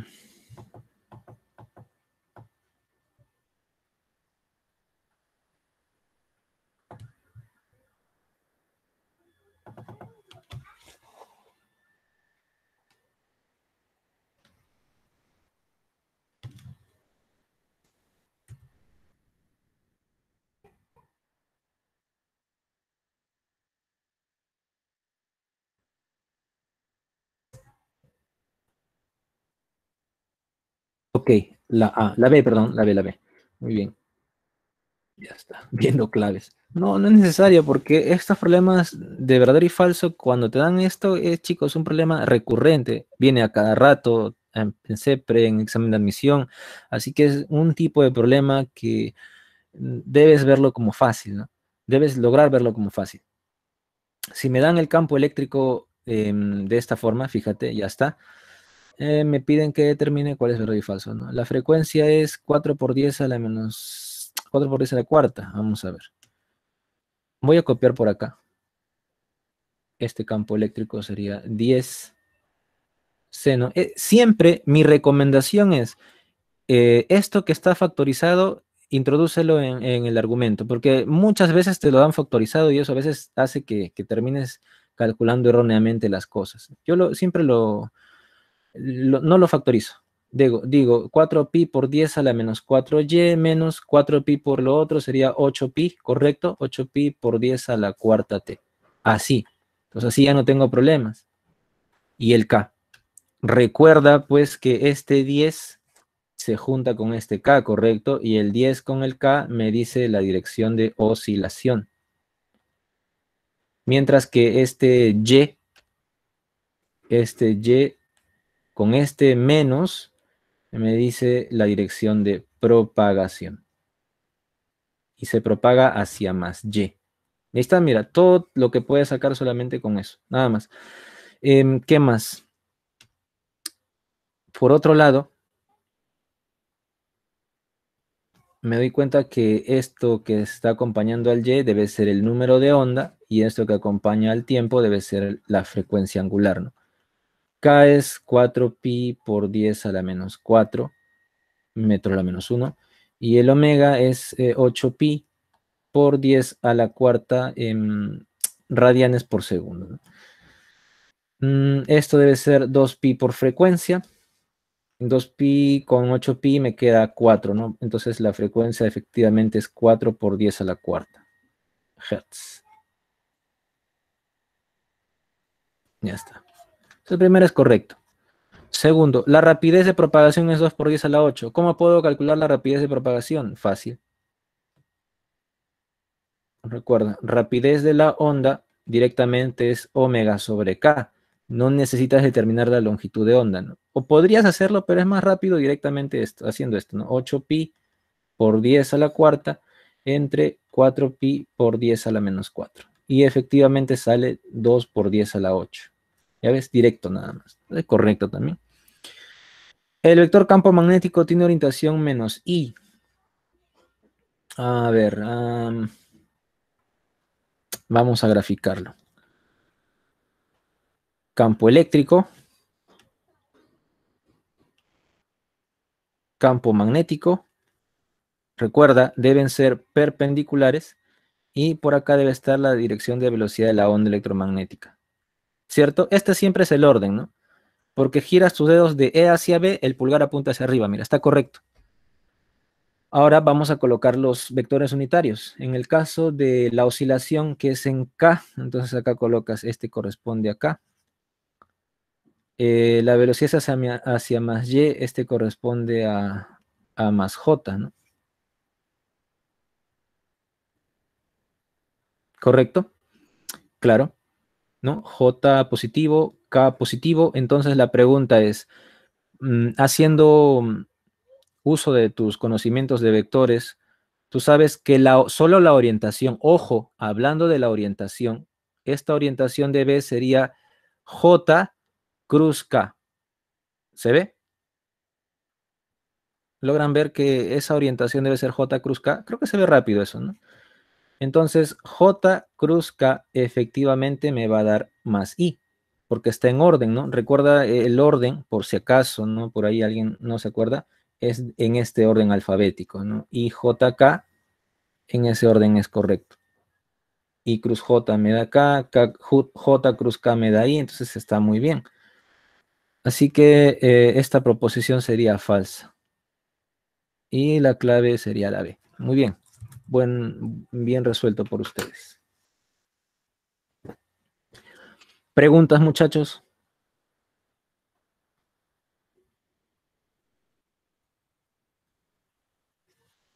¿O todo está claro?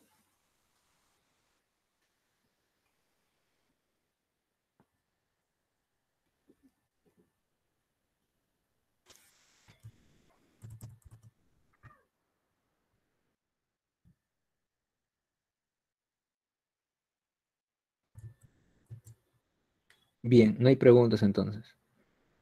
Correcto. ¿Está bien a esa velocidad o desean más rápido, más lento? Más rápido. ¿Más rápido todavía? Ya. ¿El resto también está de acuerdo?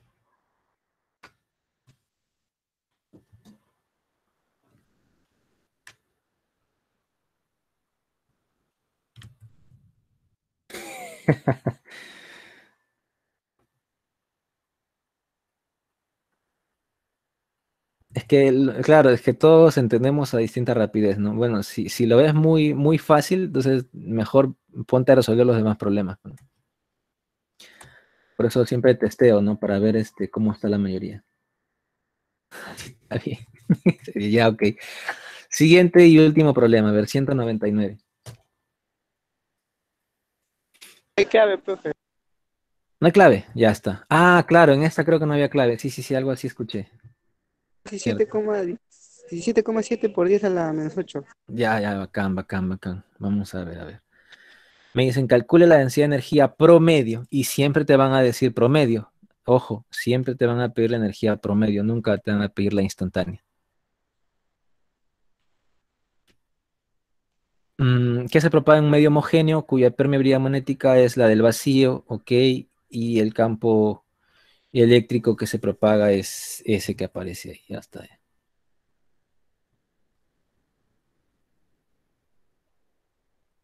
A ver, ¿recuerdas la densidad de energía promedio?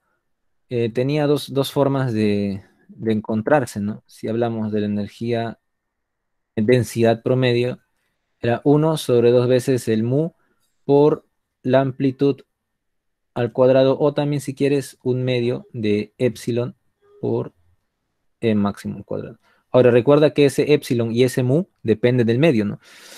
Como me dicen que está en el vacío, entonces mu sub 0 y e sub 0, ¿no? Cualquiera de los dos.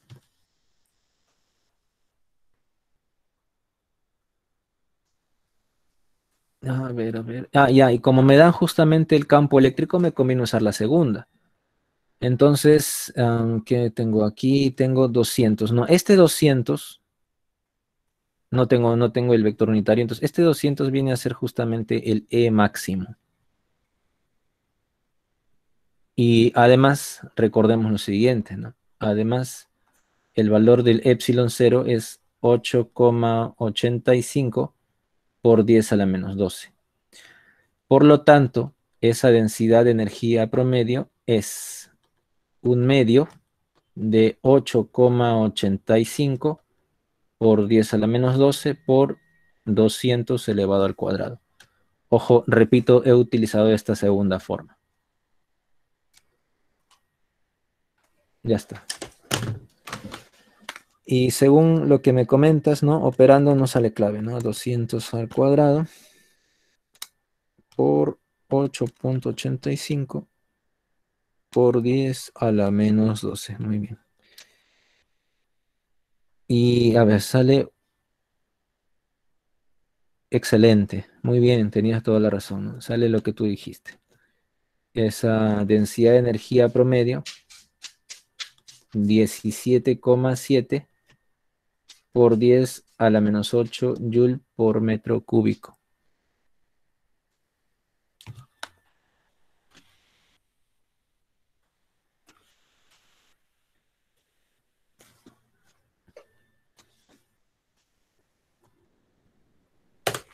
Claro, muchachones, muy bien, excelente. Entonces, clave F.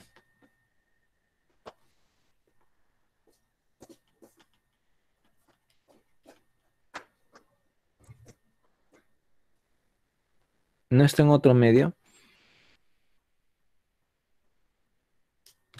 Que un que se propaga en el medio homogéneo, que primero ya está en campo eléctrico que se propaga en el medio es...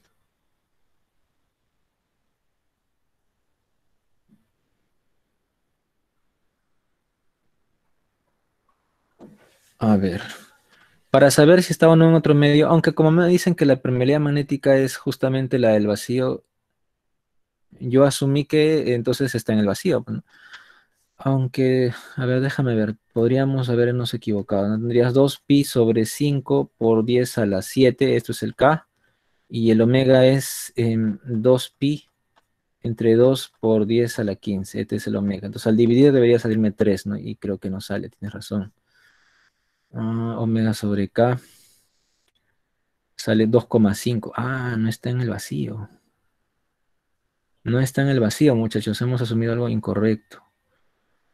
2,5 por 10 a la 8. Ya, en este caso, a Ah, ver, bien, tengo la... profe. ¿Qué fue? En otro ¿Sale? seminario, en otro seminario vi el mismo problema y sí, sabes, sale la clave 17,5. 17,7 está la clave. No, pi, la clave, la clave es otra cosa. Profe, pero he visto el mismo problema en otro seminario de otros chicos y es igualito, solo que ahí cambia, le han puesto 0,2 por 10 a la 7 y en vez de fracción está en lineal nomás. Y es el mismo, profe. Sí, no, está bien, eso está bien, sino que déjame analizar una cosita, que claramente no está en el vacío, ojo. Lo que sí me dicen es que la permeabilidad magnética es la del vacío. Pero recuerda que yo te comenté una cosa, ¿no? Que los medios materiales, por lo general tienen una permeabilidad magnética muy parecida, a excepción de los materiales ferromagnéticos. Los demás medios pueden tener una permeabilidad muy parecida a la del vacío. Entonces, no me dice que está en el vacío, sino me dice que este medio homogéneo tiene una permeabilidad que es exactamente igual a la del vacío. Pero eso no significa que el E sub cero perdón, la permitividad eléctrica sea justamente E sub cero, algo que hemos asumido. ¿Me entiendes? Entonces, quizás, igual, de repente no hay clave, pero me parece que no debería ser 17,7, porque hemos pasado por alto ese pequeño detalle. A ver, si conozco la rapidez, esto, Multiplico claro, por epsilon R, profe.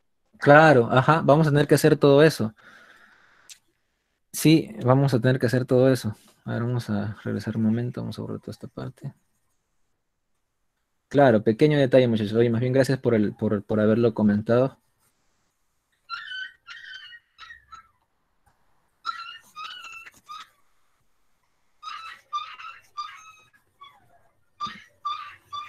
Pero lo que sí nos va a salir un factor 10 a la menos 8. Ya, eso sí. No, no hay clave de todas maneras. Ahora vamos a colocar aquí medio y aquí también medio.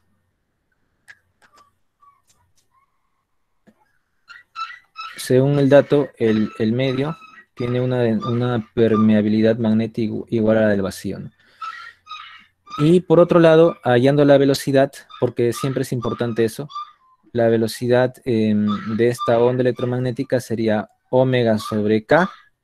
El omega es 2pi sobre 2 por 10 a la menos 15, me quedaría pi por 10 a la 15, ¿correcto?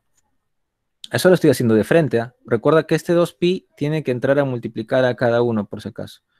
En el caso del K, sería 2pi sobre 5, o sea, 0,4, ¿no? 0,4 pi por 10 a la 7. Ya, eso sale 2,5 por 10 a la 8.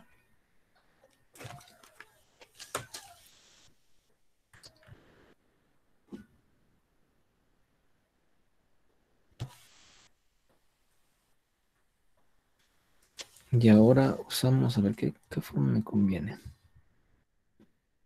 Raíz cuadrada de...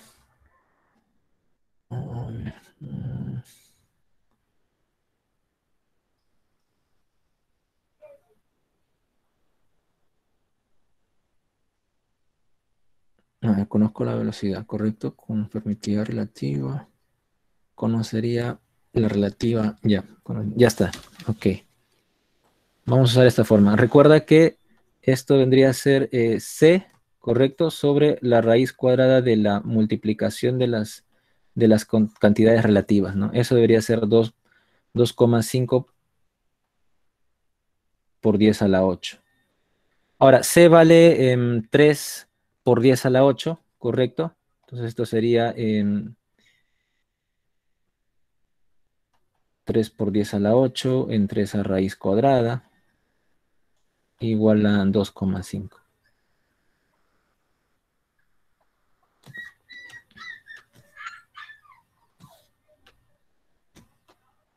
Cancelamos esto y me queda 3 entre 2,5.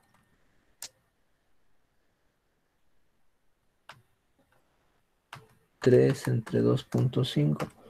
Y a eso hay que luego elevarlo al cuadrado, ¿no? Elevarlo al cuadrado. Y me queda 1,44. Ya me queda así, mira. Ojo, operando todo eso. Me va a quedar que epsilon r por mu r es 1,44. Ya, me queda eso. Ojo. Está bien, ¿no? Hasta ahí todos estamos de acuerdo. Si no, me avisas. Ahora, como me dicen que la permeabilidad magnética es del vacío, es igual a la del vacío, colocamos así, ¿no? Pero el mu del medio es igual a mu sub 0. ¿Eso qué implica? Que la permeabilidad relativa que tiene esta forma vale 1. Como eso vale 1, entonces la permitividad relativa es 1,44. ¿De acuerdo? Seguimos. Seguimos. Entonces, el epsilon r es el epsilon del medio, que es el que me interesa, entre el del vacío. Y eso es 1,44. Y de acá tengo, ahí está, recién aparece, mira, el del medio, que es el que me interesa, es 1,44 por epsilon 0. Y a partir de acá ya puedo calcularlo, ¿no? A partir de acá ya puedo volver a hacer lo que hice al principio y ya está, ¿no? Igual no va a salir clave. Igual no sale clave. Ahora vamos a duplicar esta diapositiva. Está. Y pues lo terminamos acá en la siguiente, aquí. Entonces, por lo tanto, la densidad de energía promedio sería un medio del epsilon de ese medio por la amplitud del campo al cuadrado. Un medio de 1,44 por epsilon 0.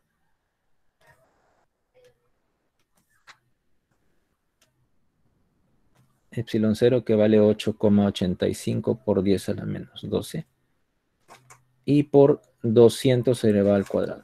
O sea, es lo mismo que hemos calculado antes. O sea, 17,7 por 10 a la menos 8 multiplicado por 1,44 nada más. Esa es la diferencia. Y me queda así, ¿no? Me queda, esto va a quedarte 25,5 aproximadamente por 10 a la menos 8. Igual no hay clave.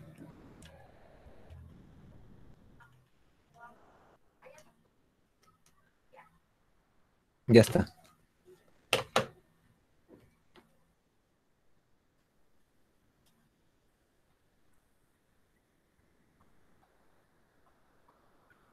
Ah, no, pues si viene en el examen definitivamente va a haber 25,5. No te van a dar un problema con errores, pues, porque pasa por hasta 3 personas antes de llegar a ti.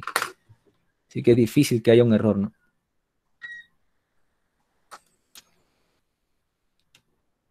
Bueno, lo importante, muchachos, es si se entendió la forma de proceder. Difícilmente te venga uno en silla, porque hay mucho que operar y por lo que tú estás viendo, no son operaciones complicadas, pero sí pues tener que estar encontrando cada uno de esas constantes eléctrica y magnética, ¿no? Te hace perder tiempo, bueno. Ah, sí, el 25,1 se acerca, sí. Si queremos, podríamos forzar clave, ¿no? Podríamos forzar la clave, pero ¿para qué? Porque yo podría decir, ya acá corrige, ¿no? 25,5 y pone 10 a la menos 8. Da lo mismo si hacemos eso, ¿no? Lo importante es entender cómo se resuelve.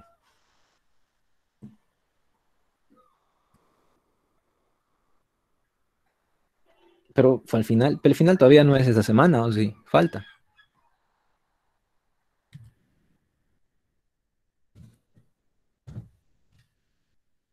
Sí, falta, tranquilos nomás. Con fe. A ver, vamos a ver qué más. Ya, volvemos a la teoría. Todavía tenemos 20 minutos. La última PC, y la última PC tampoco entra física, así que todavía tenemos tiempo. ¿Dónde estamos? Espectro 18. Wow, 16. Ya. Por supuesto, esa es la idea.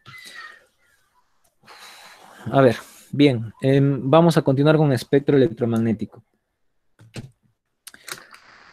No he visto más problemas por si acaso, sino también continuaba resolviendo. No que no vi más problemas sobre cálculos de esta primera parte que hemos hecho. Hemos hecho todo lo del boletín. Por ahí que te consigo algunas más para el jueves, ¿ya? De lo que hemos hecho hasta ahora. Hasta intensidad. Por ejemplo, de intensidad no hay ninguna pregunta. Voy a ver si consigo alguna de esas, ¿ya? Ahora, entonces, continuando con espectro. Lo que te estaba mostrando justamente en esta imagen es los distintos tipos de ondas electromagnéticas, por supuesto clasificadas en orden de longitud de onda o en orden de frecuencia. Y vamos a comentar acerca del origen de cada una. Observa, a la izquierda están las ondas electromagnéticas de mayor longitud de onda. Justo arriba se observa pues el gráfico, ¿no? La longitud de onda se ve amplia, ¿no? Conforme te vas hacia la derecha, poco a poco esa longitud de onda se hace cada vez más corta, más corta, más corta, más corta, ¿no? Ojo, solo es una comparación, ¿no? No vayas a pensar que así van unidas, no van unidas, muchachos, no es así, ¿de acuerdo? Es una forma de que tú veas una comparación, ¿no? No, no es que así van de la manito, no, no, no funciona así. Cada onda es independiente de la presencia de las demás. Las primeras ondas que tienen una longitud de onda del orden de los kilómetros, incluso metros, se conocen como frecuencias de radio, ¿no? O radiofrecuencias. A partir de, a partir de más o menos el orden de los centímetros, fíjate acá hay un rango que dice microondas. Acá está, las microondas, pues están en este rango, ¿no? De los más o menos 10 centímetros hasta 1 milímetro. O sea, son ondas todavía que si es que pudiesen verse a simple vista podríamos. Todavía tienen un tamaño que para la resolución de nuestro ojo es posible, sería posible observarlos. Es un tamaño todavía humano, por decirlo. Pasando ya de las microondas, comienzan los infrarrojos y estos sí ya no son visibles. Tal vez las de mayor longitud de onda sí, ¿no? Las que tienen quizás 1 milímetro, ¿no? Medio milímetro, sí, pero las que tienen ya micrómetros ya no se pueden observar, ¿no? Y tú lo sabes. Entonces, ¿qué más? Por ejemplo, los hornos microondas se les conoce así porque funcionan con este tipo de ondas. Esas ondas de ese orden de magnitud de las microondas, lo que hacen es alterar el movimiento de las moléculas del agua. La frecuencia con la que trabajan, que es 2,45 GHz, 2,45 GHz, algunos tienen quizás otra frecuencia, pero por lo general es 2,45 GHz. Y si tienes un microondas, te invito a que le des la vuelta al aparato y veas en la parte posterior la etiqueta. Ahí te dice la frecuencia a la que trabaja. Entonces, esa frecuencia es una frecuencia a la cual rotan las moléculas de agua, perdón. Entonces, cuando tú bombardeas la comida con microondas, lo que estás haciendo es darle a las moléculas de agua, hacerle llegar ondas con una frecuencia que justamente corresponde a la frecuencia de rotación de algunos niveles atómicos del agua o niveles moleculares. Y tú sabes que cuando se produce eso, se produce un fenómeno llamado resonancia. Cuando tú a un cuerpo lo haces vibrar con una frecuencia específica, vas a producir que este cuerpo pues oscile con la mayor amplitud posible, ¿no? Y eso es lo que pasa con las moléculas de agua. Al rotar con la mayor amplitud posible, se calientan, o bueno, aumentan la temperatura. Y consecuencia de esto, pues la comida se calienta, ¿no? Si tú colocas en el microondas un alimento que no tiene nada de agua, nunca lo vas a poder calentar. Imposible que lo calientes.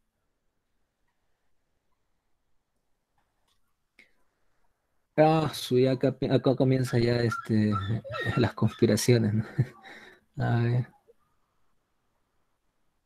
La más peligrosa es el gamma. Sí, podría ser. Ah, si meto una carne seca al microondas. No, sí se calienta, Walter, porque la carne seca, por más seca que esté, tiene agua. Tiene algo de agua. Las UV sí son peligrosas. Claro, a ver, ¿qué más? Un plato plano y este en el microondas lo enciende por un segundo y luego se cocerá. Ah, tú has visto a Santolaya, Diego, ¿no? Es uno de sus últimos videos, creo. No, no generan cáncer.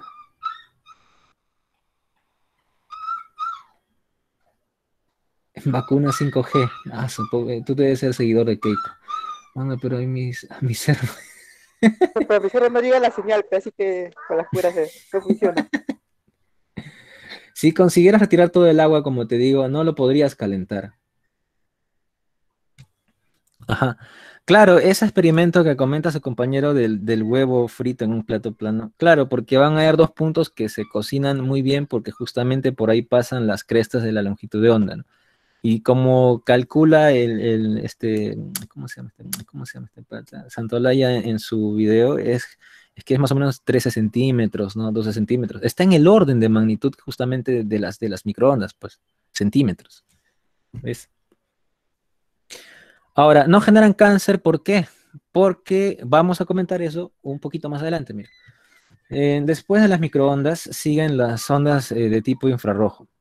Características porque todos los cuerpos emiten ese tipo de ondas porque tienen temperatura. La única forma de que un cuerpo no emite infrarrojos es que tenga 0 Kelvin. Y tú sabes que en el universo no existe esa temperatura. Así que todos los cuerpos emiten infrarrojos. ¿Ya? Mientras más temperatura tienes, más infrarrojos emites. En la naturaleza, uno de los animales que tiene la temperatura corporal más alta son los ratones, aproximadamente 40 grados Celsius. Por eso es que las serpientes tienen visión infrarroja. ¿Qué significa eso? Que así como nosotros podemos ver longitudes de onda del espectro visible, las serpientes pueden ver longitudes de onda del rango infrarrojo. Entonces, mientras más temperatura tiene un cuerpo, se ve más rojo. Y entonces la serpiente ve a los ratones con más nitidez que a otras cosas. Por eso son su alimento favorito.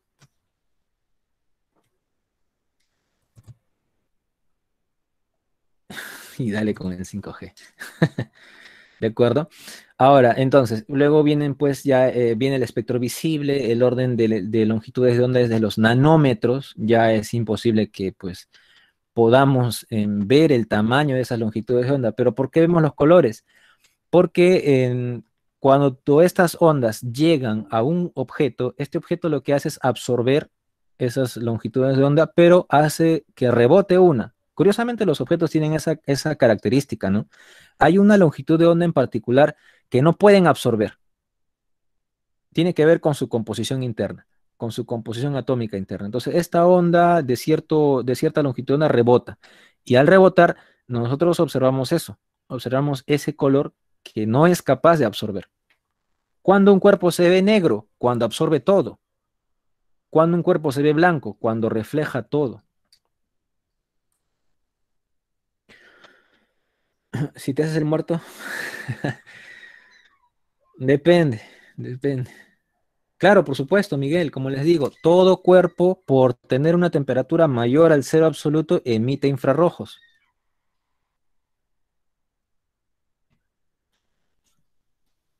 Después del espectro visible ya comienzan las ondas nocivas, comienzan las ultravioletas, comienzan los rayos X luego y los rayos gamma, ¿correcto? Si te das cuenta en la parte inferior aparece como un corchete, mira, este de acá y este de acá. Y si tú lo lees te dice radiación no ionizante y radiación ionizante. ¿Cuándo la radiación u ondas electromagnéticas son peligrosas? Cuando son ionizantes. ¿Por qué? Ionizar significa pues que viene la onda, interactúa con el átomo o con la molécula y le arranca un electrón. Esas son las ondas electromagnéticas ionizantes, aquellas que al momento de interactuar con las moléculas le arrancan electrones. Arrancar electrones a una molécula implica daño celular. Porque tú sabes, nuestro cuerpo está compuesto por células. Las células están compuestas por moléculas. Cuando las moléculas pierden electrones, necesitan recuperarlas de algún lugar. Y eso es lo que daña al organismo. Porque imagínate pues que una molécula necesite un electrón, le va a quitar a alguien que esté cercano y que tenga menos electronegatividad. Al quitársela, genera otra vacante en otro lado y nuevamente tienes otra célula que le falta electrones, tiene que ir quitándoles a otros y así sucesivamente, hasta que alguien termina perjudicado, ¿no? Es como que dentro de todas las células, la más débil termina quedándose sin electrones. Eso a la larga genera mucho daño. Eso es lo que causa, digamos, en el peor de los casos, cáncer. En el peor de los casos, por supuesto, ¿eh? Porque el daño celular se produce todos los días por el solo hecho de existir, por comerte algo con mucha grasa. O sea, hay muchas situaciones, no solamente las ondas electromagnéticas, que generan radicales libres, se les llama, ¿no? Son radicales libres porque les faltan electrones. Las ondas infrarrojas, visible, microondas, radioeléctricas no tienen esa capacidad. ¿Por qué? Porque como la longitud de onda es grande, es bien grande, no puede interactuar con los átomos. Para que una onda electromagnética interactúe con la materia, debe tener una longitud de onda aproximadamente del mismo tamaño de la materia con la que interactúa. Por eso es que las ondas ultravioleta interactúan con las moléculas. Por eso es que dicen, no estés mucho tiempo al sol porque te hace daño.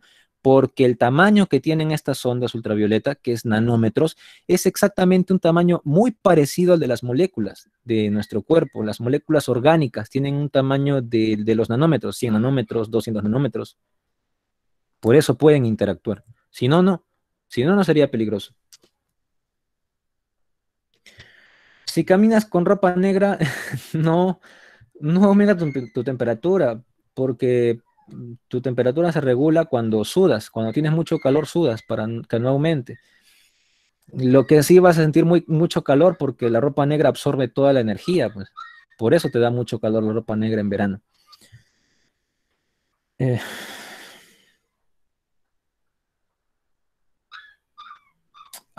hey, Walter, eso nunca va a acabar porque la desinformación es más grande y viaja más rápido que la luz. Ahora, ¿cómo hacen con los tratamientos? Justamente lo que hacen ahí es lanzar, por ejemplo, rayos como los gamma directamente al núcleo celular de las células cancerosas. De esa manera los queman. Al quemarlo, la célula cancerosa muere. Pero lo malo es que hacer eso también mata células sanas. Por eso es, digamos que ese tipo de terapias es muy deteriorante para el cuerpo, ¿no? Sí. Así es, muchachos. Entonces, no se crean esos cuentos, ¿no? El microondas no hace daño. Lo que sí, de todas maneras, está en investigación. Está en investigación, quizás tienen algún otro efecto, no tan nocivo como las ultravioleta, los rayos X. Por supuesto, por ejemplo, en caso de rayos X, los doctores no recomiendan que te tomes demasiadas placas, ¿no? A lo largo de la vida del ser humano recomiendan un máximo de 20, de 20 radiografías, ¿no? Como máximo. Pero obviamente nadie se toma tantas, ¿no? En el caso de los rayos gamma, como te decía, su producción es a nivel de núcleos atómicos. Y como son tan pequeñitos, solo pueden interactuar con núcleos atómicos. Por eso, cuando un rayo gamma llega a un núcleo atómico de un átomo pesado, lo que hace es interactuar con el núcleo, aumenta la energía, y cuando la energía de los núcleos atómicos es muy elevada, se dice que está en un estado excitado, y producto de esto se parten. O sea que con rayos gamma puedes generar fisión de núcleos atómicos, como de uranio y radio, polonio, etcétera, ¿no? Los rayos X, por ejemplo, se producen cuando electrones de capas internas de los átomos son sacados de su órbita. Normalmente tú sabes que los electrones que son más fáciles de extraer de un átomo son los de capa externa, los de valencia, pero hay ciertas formas en las que podemos arrancarle electrones a las capas internas. Cuando se produce eso, esa vacante que se genera en las capas internas tiene que ser llenado. y comienzan a moverse los electrones de las capas superiores hacia la capa más interna. Y al moverse generan onditas. Y estas onditas tienen la longitud de los rayos X. No, todavía no me vacunan. Los rayos cósmicos son partículas, no son ondas. Los rayos cósmicos son partículas, por eso no entran en esta clasificación. Por ahí algunas veces lo vas a ver, pero no, son partículas. Por lo generalmente son neutrinos. Entonces, no entran acá, pues, ¿no? Porque las ondas electromagnéticas no tienen masa. Bien, muchachos. Entonces, me parece que por ahora llegamos hasta acá. El jueves continuamos, ¿no? Desarrollando cada una de estas tipos de onda con algunos ejemplos. Y entraremos a ver reflexión y refracción. Ah, cierto, el link de Drive. Bien, gracias por recordarme. A ver. Pero no entra, para el último parcial no entra física moderna, ¿o sí? No, ya no, en el final, no, en el final sí entra. En el final sí entra todo. ¿No? Física Sí, todo, moderna, ¿no? todo. Por supuesto. A ver.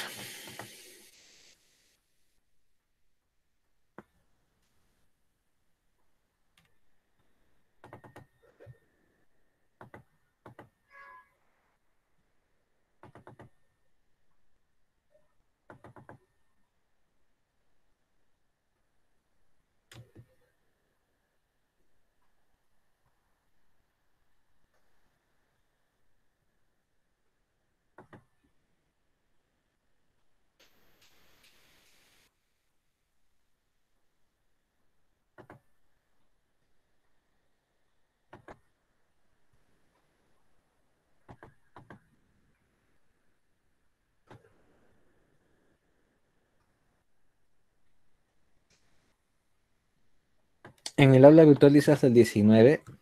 Así. Ya ahí va el link. ¿Ya? Ese es el link del Drive. Ahí tienen acceso a los temas. Voy a subir la clase y los problemas que resolvemos ahí. ¿Ya?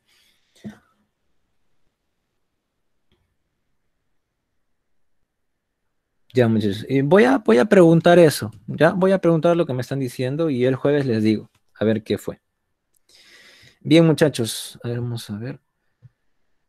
Bueno, nos estamos viendo el jueves. Cuídense mucho. Por cierto, para los que entraron tarde, comentarles que estas últimas 3 semanas nos han cambiado de salón a todos. Yo soy el profesor Jesús Guamán, como tú ves en las diapositivas, y vamos a terminar conmigo las últimas 3 semanas. ¿Correcto? Por favor, entren temprano el jueves. ¿Ya? Entren temprano el jueves. Cuídense mucho. Nos vemos, muchachos. Detener.